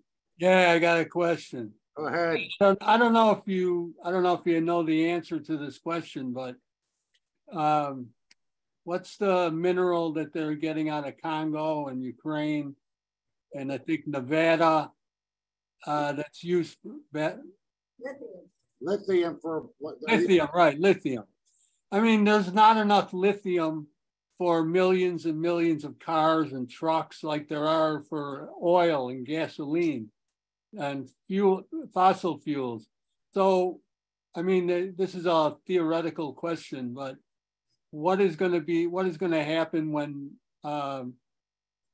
fossil fuel and lithium both run out?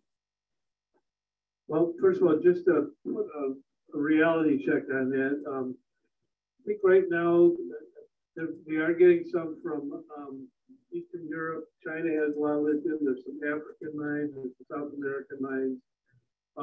Lithium is big business right now. The United States has one of the biggest reserves in the world, but we're not using it. Our cost of production, because of environmental and OSHA and other things, and just how we do things, it's driving the price up. They are currently looking at opening up U.S. lithium mines out west because of the demand that's growing. We may run into a point where that is a supply issue. Right now, we're nowhere near a concern. And I also believe the battery science is relative to electric vehicles is at its infancy. They're looking at all sorts of new chemicals, smarter ways of doing it. This innovation is going to, again, this is hopeful, but I think ingenuity is going to find ways of doing this smarter with other materials. So it is an issue today. The solution is evident, but I think it will present itself. All right, Charlie, go ahead.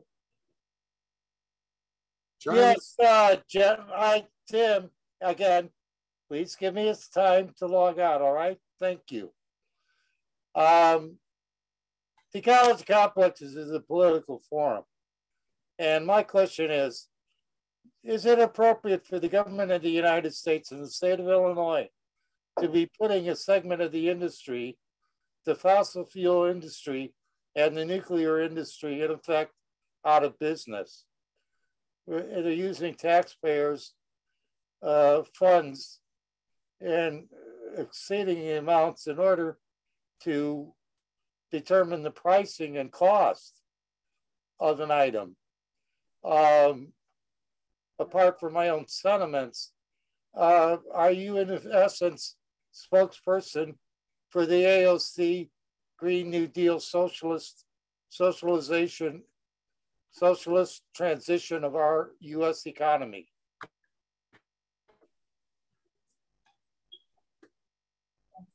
Was there a question?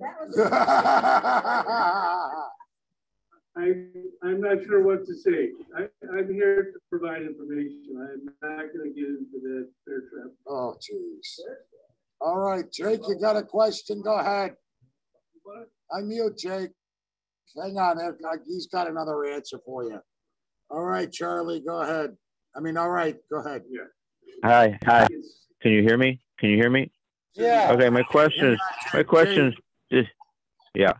Can you hear me? Okay, this is a follow-up to to my previous question. You're phase out all power plants and have everything localized, so everything's on solar by 2040. How are you gonna run? My question is how are you gonna run a factory that way? Is it going to be enough power? You still, if you're producing electric cars and solar cells and so forth, you still have to produce them. They don't grow on trees.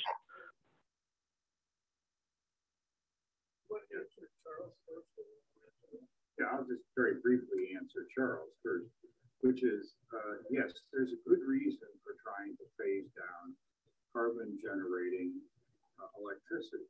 That's because global warming is for the planet. That's a simple answer. So that's why they're trying to decarbonize the electricity.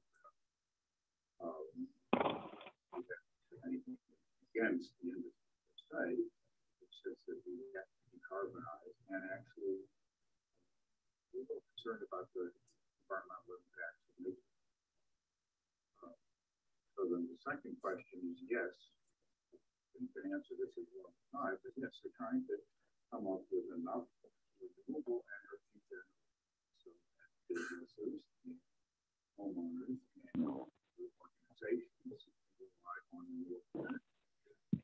The businesses, in many ways, if you've got a good factory, you probably have a very nice roof with solar panels and use that for cheaper electricity. So.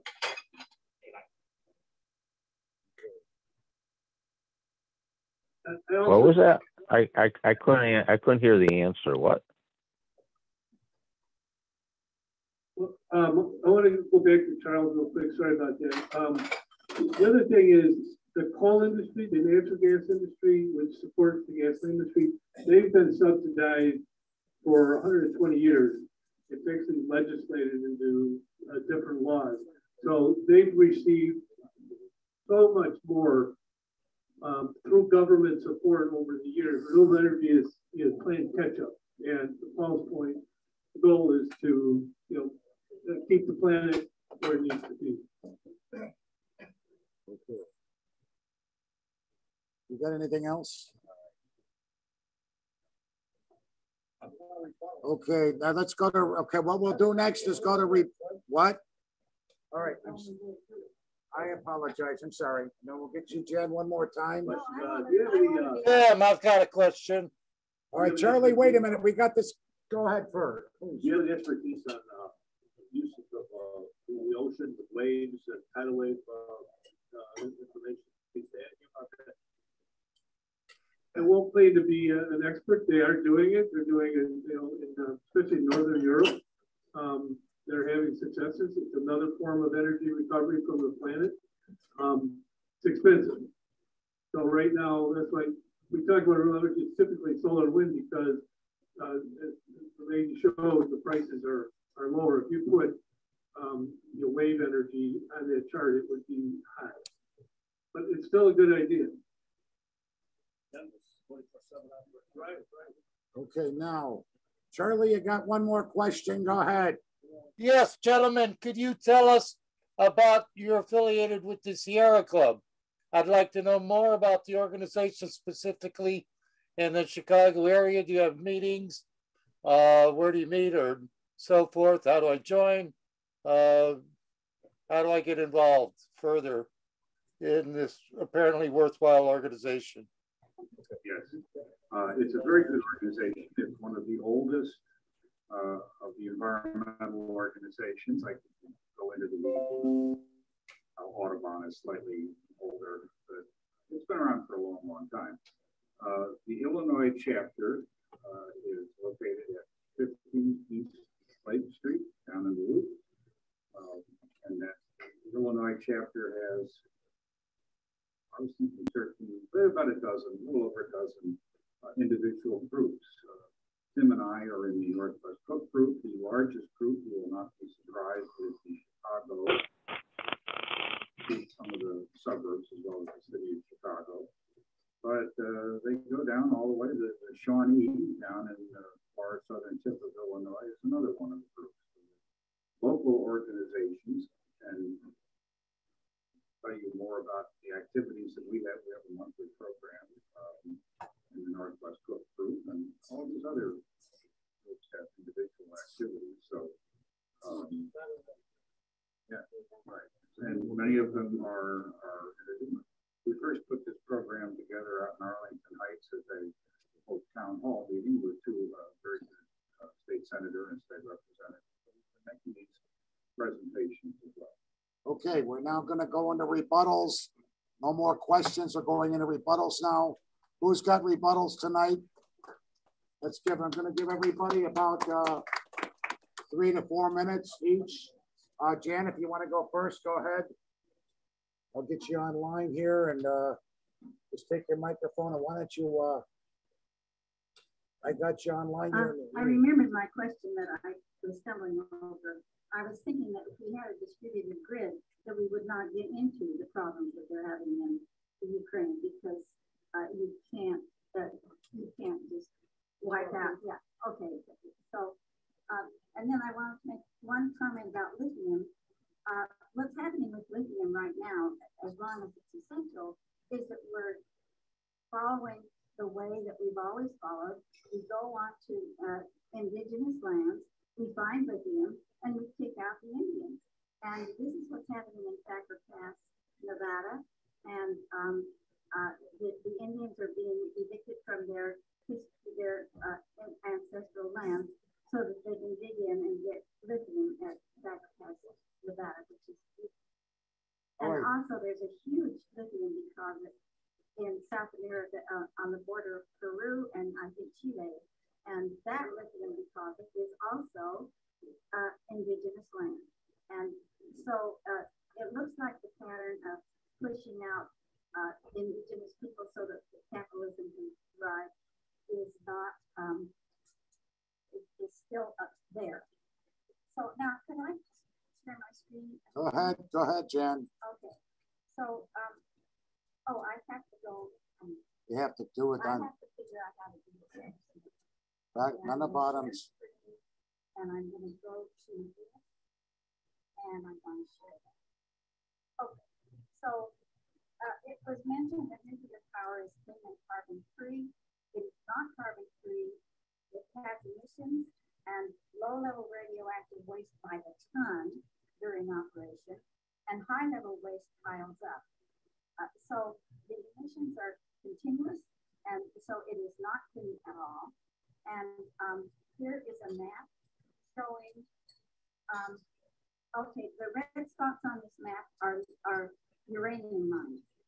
And it shows that in Native American lands, or I don't think they like indigenous lands, we have been mining uranium, and the people who go down in the mines are not protected, and these mines are called widowmakers, and there are more than 1,000 of them unremediated that have been abandoned, and they have a lot of residual radioactive waste around them, and they're very dangerous. And my organization, Nuclear Energy Information, monitors for the indigenous people, especially the demons. And we taught them how to use them and how to collect data so they would know where the very radioactive areas were in their lands, so they could, get the children to school without irradiating them on the way to school. And these two little things down here, if you look at them, it's not showing up very well, is it? Well, okay, I'm down on the southeastern border of New Mexico, and then sort of smack dab in the middle of Texas on the east, or the west. So it's West Texas and southeast New Mexico. You can see those little green things. And that is where Okay, so that goes with these pink. These are the nuclear plants in the United States. And every single one of these nuclear plants now has a lot of radioactive waste. And the government is not finding a deep geological repository for it. So they're thinking they're going to send this stuff to these places in New Mexico and Texas, which means it would be on the road in almost every jurisdiction in the United States to get this radioactive waste. And we already have, I think it might be my next one. The metric tons of irradiated nuclear fuel as of 2018, and over on the right-hand side, it shows that the different amounts of nuclear active waste that is stored in these various states. And you will notice that, well, if you go back to this one and just look at Illinois. Illinois has more nuclear reactors than any other state in the union. And so when it comes to the dangers of emissions from nuclear reactors, we're the target. So you can see that we have a lot of nuclear waste in our state, Pennsylvania, and okay, I'm really dumb, but I think this is South Carolina. Mm-hmm. And these are the places that have the highest amount of nuclear waste in the state. And before 1982, we were collecting waste at Morris, Illinois. They were sending waste from all over the place to Morris, Illinois, and it's still. And as far as nuclear power being clean, here is a picture of the tanks around Fukushima that are filled with radioactive water. And this simply belies the idea that nuclear power can possibly be called clean. Anyway, this is another picture of southeast New Mexico and western Texas. And it shows where they're trying to put CIS stands for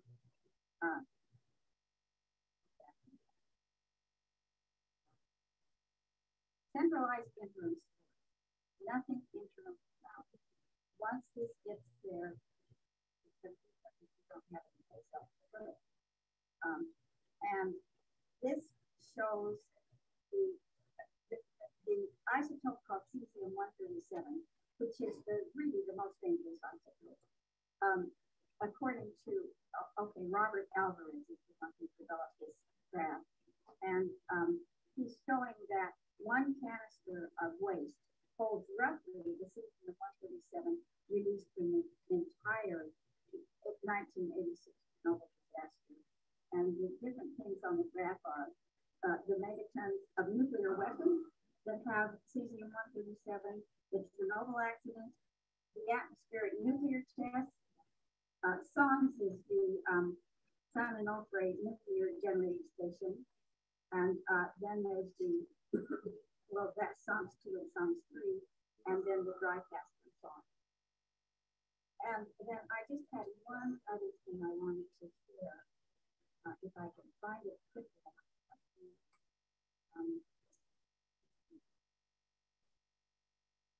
Oh, that's not. Hang on one little second, and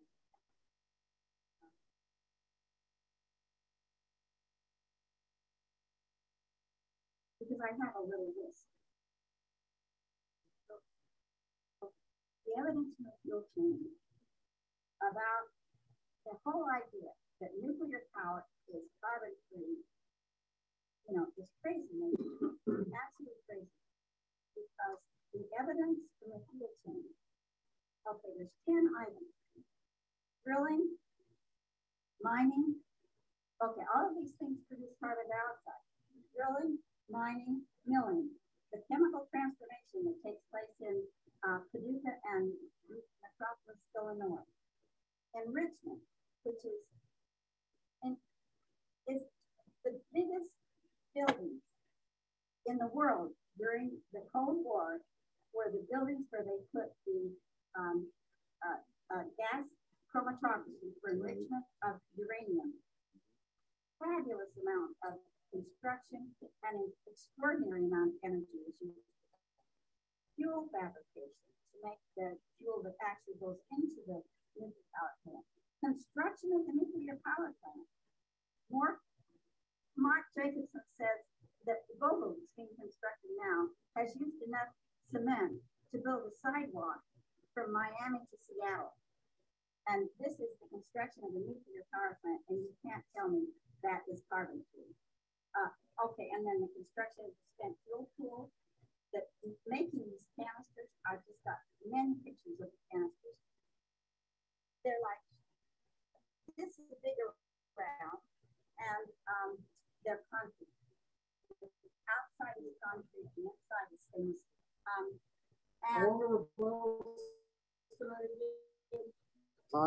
4 to 5 minutes, but Sorry, it's been longer than that. yeah, okay. But anyway, the last number of the 10 is the transportation that is associated with all the other 9, and the transportation creates carbon dioxide. Okay. All right, Charlie, you're going to be next. 3 or 4 minutes. I'll briefly respond and say you'll get into rebuttal. No, I don't. I agree with the rebuttal. Okay, it's not a rebuttal. All right, let's get into our. Charlie, you're next. Jan, if you can. All right, let's restore order. First of all,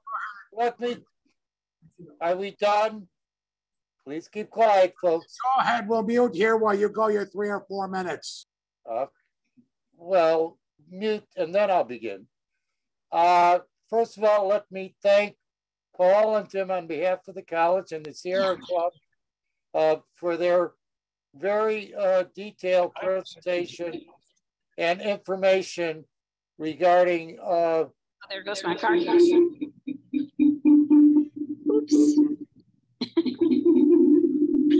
Don't you love it? It's not me. Oh, it is me. Are we okay? All right, again, thank the Sierra Club for a detailed presentation regarding alternative energy, clean energy. Just have a few brief comments to make, perhaps in rebuttal to the inane question that I heard from Russ and Jake, and in rebuttal to Tim on occasion. The question was regarding the intermittent supply of energy by solar or wind. We've heard this inane assertion made, and by some others, none other than a guy who was the president of the United States, unfortunately. The essence of the program is to preclude, there are 2 ways that intermittent production of energy can be precluded.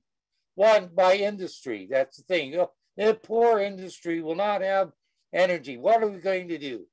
Number 1, if you're operating a business, and there are examples of this out there, the business makes efforts of their own initiative to provide their own energy. You saw this in certain entrepreneurs like Henry Ford. He had his own railroad and things like that. He had vertical, I believe they call it a vertical company, in which you begin from beginning to end. So it's incumbent, nothing precludes a company from taking a portion of the profits otherwise used by the CEOs for vacations of their family to Disneyland and invest in alternative energy sources for their industry. The other thing that can be done is that if with the extensive proliferation of solar alternative clean energy sources, it's highly unlikely that it's more likely there's going to be a surplus of energy. So I don't know why they were concerned of industry will not have a sufficient amount, but they're going to have a surplus of energy if this program achieves fruition. Most assuredly, we'll have so much energy, we're not going to be certain what to do with it. and by 2040. Now, the third thing is, and I'll preclude, there has been some discussion of nuclear energy, which is dead. There's no nuclear reactors being built. And I assure you, we're ever going to see a thorium nuclear reactor in the United States. One reason is thorium nuclear energy simply doesn't exist as a technology. And number two, even if you began constructing a thorium reactor today or on Monday morning, it would take 10 to 15 years, even for the first day, to turn it on experimentally. And by then, the economy will have easily transitioned because of such foresighting legislation such as CEJA. So unfortunately, you didn't get your act together in time to have any effect on this matter. Anyhow, thanks a lot, gentlemen. I appreciate the work you put in time and effort in your PowerPoint presentation and look forward on having you visit the college again for an update on progress in this regard. Thank you. By the way, would either one of you or Tim please forward a copy of the PowerPoint presentation on OneDrive that I can download and I can post in our free film library. Thank you. Justin's gonna go real quick while I do a quick rebuttal here myself. All right. Want to lower that a little more, bring me in a little better there. Okay. The first thing I'm going to tell all of you guys about nuclear. We are doing nuclear wrong right now with the light water reactor. What we need is not a continuation of the present dilemma of our light water reactors. We have something called a liquid fluoride thorium reactor, which is based on a liquid principle that makes virtually nuclear power safe. And the thing is, renewables are not going to produce enough energy to produce a mass industrialized world. We're still going to need large-scale centralized power for the powering of an advanced industrial society. The way we do an advanced industrial society is we innovate. One of the reasons why nuclear is so expensive is because of the reason why we have a lot of nuclear waste is we don't recycle it. They do in France, and the total volume of nuclear waste around the world is about a football field with about 25 feet high of long-term waste. Now, a lot of that could be burned off in advanced reactors that are being right now made. China right now has just opened up in the last September, started a prototype project of a liquid fluoride thorium reactor. It's so far been successful. And so far, it's been running at a thing. What the thing is that when you get into an advanced type of liquid fluoride thorium reactor, it uses a technology called molten salts, which means when the reactor, you have to keep the reactor going instead of trying to keep it out of control and keep it down instead of running away like they do in a conventional plant. The reason why conventional plants are so expensive is because we use water as a coolant under about 1,000 PSI. And if we could go to one that operates at atmospheric pressure, which these liquid fluoride thorium reactors do, it's there. Now, if you don't believe me, take a look at the Thorium Energy Alliance. And particularly, there's another link called the Roadmap to Nowhere, where Mark C. Jacobson has thoroughly been debunked because to power the entire United States on solar power and wind power, first off, it's going to cost a lot more than it would to dot the country with these molten salt reactors. Second, the amount of land area would take up the entire state of Arizona covered in solar panels. And plus, these solar panels have to be replaced every 80 years or so to keep us going. And plus, with a large-scale wind installation, it's just like putting a 50-foot skyscraper in a forest. Now, the thing that you got to remember is this. If you want power, it's much better off to use it. Now, they've been talking about fusion power. It's still a ways away. It might be something to consider, but it's still way off. the nuclear case for thorium and some of the, with what I've looked at over the last, 30 years or so, I got introduced into this about 2008, and I was flabbergasted. These guys were absolutely crazy. And as far as the NEIS is concerned, we've seen a lot of lies tonight about, I'm not going to disagree with the nuclear waste or the storage of nuclear waste, but a lot of that is because there's still about a 97% chance of usable nuclear fuel in that stuff. And if they recycled it, it would be a lot better off reusing it again. And but you know what the biggest reduction in nuclear weapons was the megatons to megawatts program, where it took up spent nuclear warheads, downgraded it, and used it in reactor. That's one of the reasons why uranium is cheap now. Now, as far as mining of thorium and other rare earth metals, thorium is a waste product of rare earths. That's exactly what we need for electric cars. And there's been bills in Congress to have what they call a thorium bank, where they wouldn't take any taxpayer dollars to us. There's a lot I'm covering tonight, but I'm just going to ask you to look at two websites, the Roadmap to Nowhere and the Thorium Energy Alliance website called the Thorium Energy. It's a local organization based out of here in Harvard. There's a guy by the name of John Kutch who does a lot of this stuff. And if you believe the lies about nuclear power, it is still one of the most safest forms of energy around. If you look at deaths per kilowatt, there has been a lot less with nuclear energy. As far as Chernobyl and some of these big time disasters are, radiation is really not that much, and it's a lot less than background. So, do they really use nuclear bombs to power reactors? They use nuclear bombs? Nuclear bombs. Are you saying it's safe? Charlie, the warheads in nuclear bombs are prime material for nuclear reactors.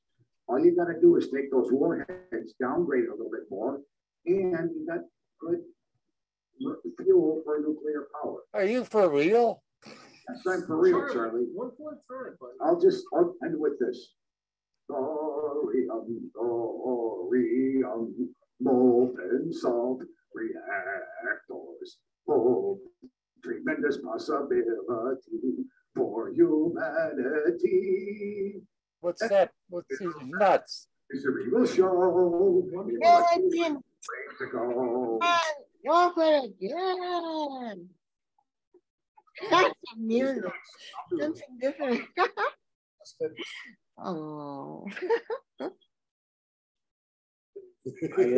I missed a good chunk of the presentation, but it sounded very interesting to what I heard. It was. I think people should try whatever methods they want to for energy, as long as you don't ask people. Maybe one day that solar and wind will be very, very effective. As of now, it's not. But I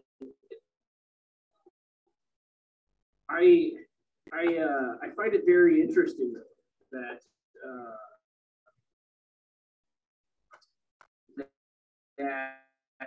people can claim to support socialism and free this, free that, but for whatever reason, I just had to pay tuition here at the college. So there's not a lot of intellectual consistency going on here with how this club operates and how the operators of the club wish to impose their worldview on others. So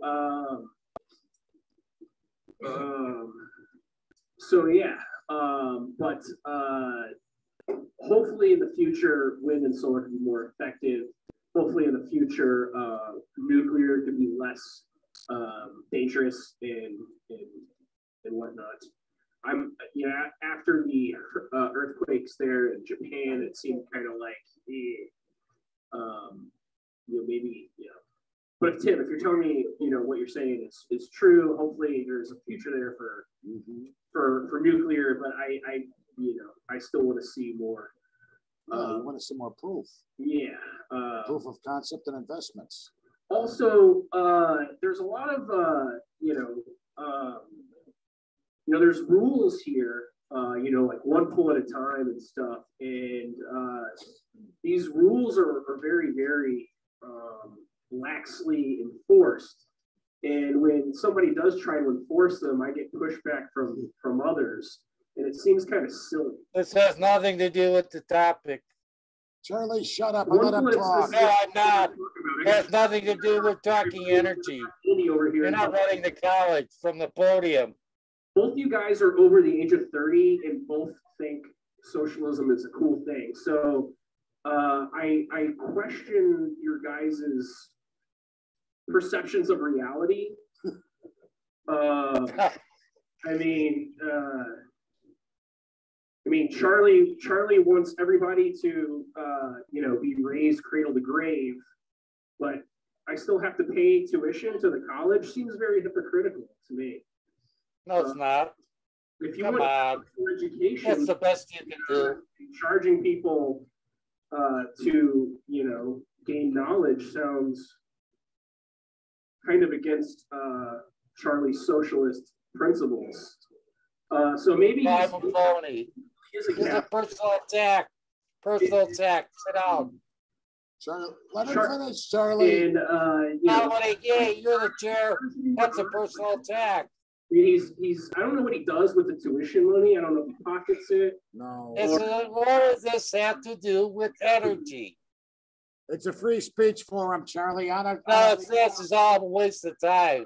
See, like this is exactly what I'm talking about. Like, you know, I can be up here and talk about whatever I want for this period of time, but I keep getting interrupted by the doofus 70-plus-year-old socialist who is supposed to help maintain order, but he breaks his own rules. Seems kind of silly. Okay, and Justin, let's keep it. Are you going to maintain the chair? And you know, I didn't come here tonight to get told off. See, this is why do you keep interrupting me? I mean, okay, we're gonna. Yeah, I can stop you from ridiculing me. Okay, Charlie, I think Justin, we got more rebuttals coming in, so if you don't mind. Yeah, sit down. All right, I'm going to mute you, Charlie, so that Andy can speak. Go ahead, Andy. No. Go ahead, Andy. You're gonna mute Charlie now, but not for me. Well, the thing is, you have some good contributions to the peanut gallery here, and Charlie, you were kind of provoking him anyway. So let's go on. Andy, go ahead. Yeah, a couple of things that weren't mentioned. I fully support everything, all the programs that our speakers have to talk about tonight. Energy efficiency is a big one. I've given some talks here in the past, and I'll make this offer now. Anybody wants to debate a set of facts I'll bring in versus your opinion, I'll give you a 20 to 1 odds on a $100 bill. You put up a 5, I'll put up 100 and see if you can win some money on information bingo. Because there are some solid facts that are documented that are not opinion. One of them is there's no future on this planet for nuclear power as it exists. We have a fusion reactor that's already supplying us 10,000 times more energy falls on the planet every day than what the human race needs.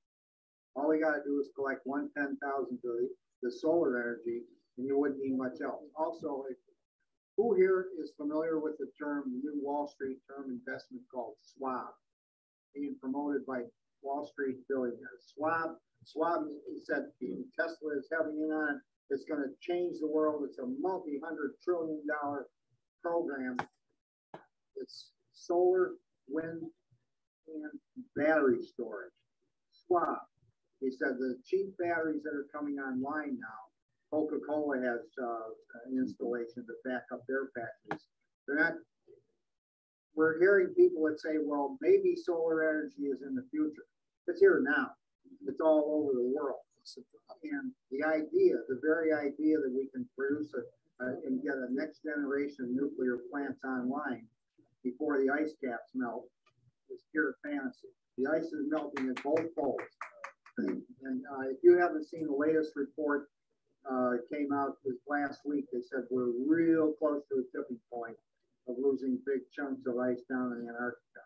They said if that slides off into the ocean, it's 171 feet of sea level rise by the year 2000. So if we're going to be living on a living planet, we have to face reality. That means not shouting over people with ludicrous fantasies that have no basis in reality. Like billionaire presidents. Okay. Let him finish.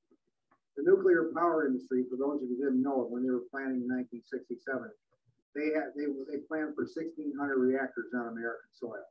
They thought we would absorb 1 Chernobyl per year on American soil, same for cheap electricity. That's back there in the archives. That's why John Goffman and a whole bunch of other nuclear scientists, they quit their jobs and went on a campaign trail and they nipped it in the bud. And we've got slightly over 100 reactors rather than 1,600. But they knew what they were talking about. One reactor accident at Chernobyl for every 1,000 years. Daniel Ellsberg has just written a new book called The Doomsday Machine about our whole nuclear program. I highly recommend all of you to get a copy and read it. A couple other points.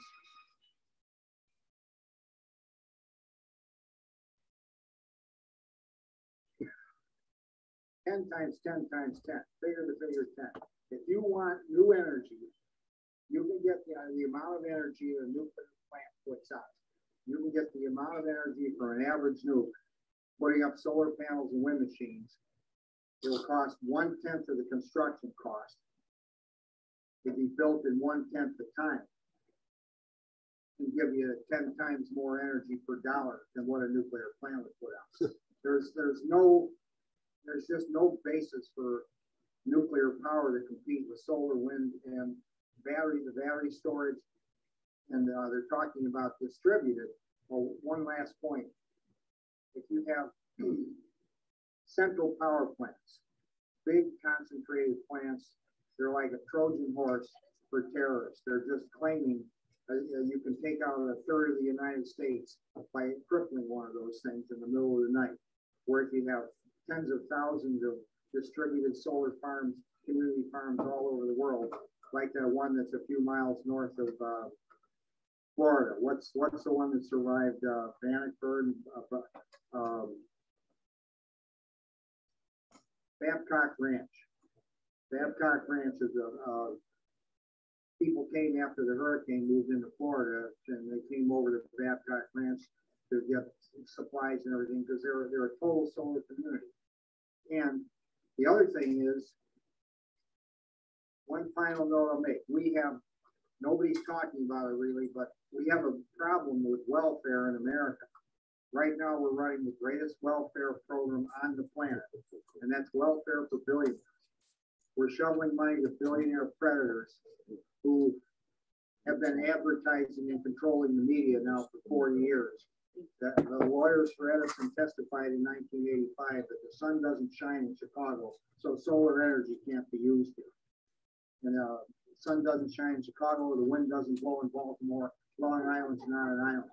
The billionaire predators put this out and they control the media. Okay. And if we don't deal with that and help people learn where the good information is, then you keep having people living under the illusions that, oh, well, we have to keep using nukes for the next 20 years because solar and wind are way in the future. When in reality, a report came out last week. It was on Common Dreams. It said solar and wind power by 2025 are expected to produce more energy in America than all the nukes and coal plants.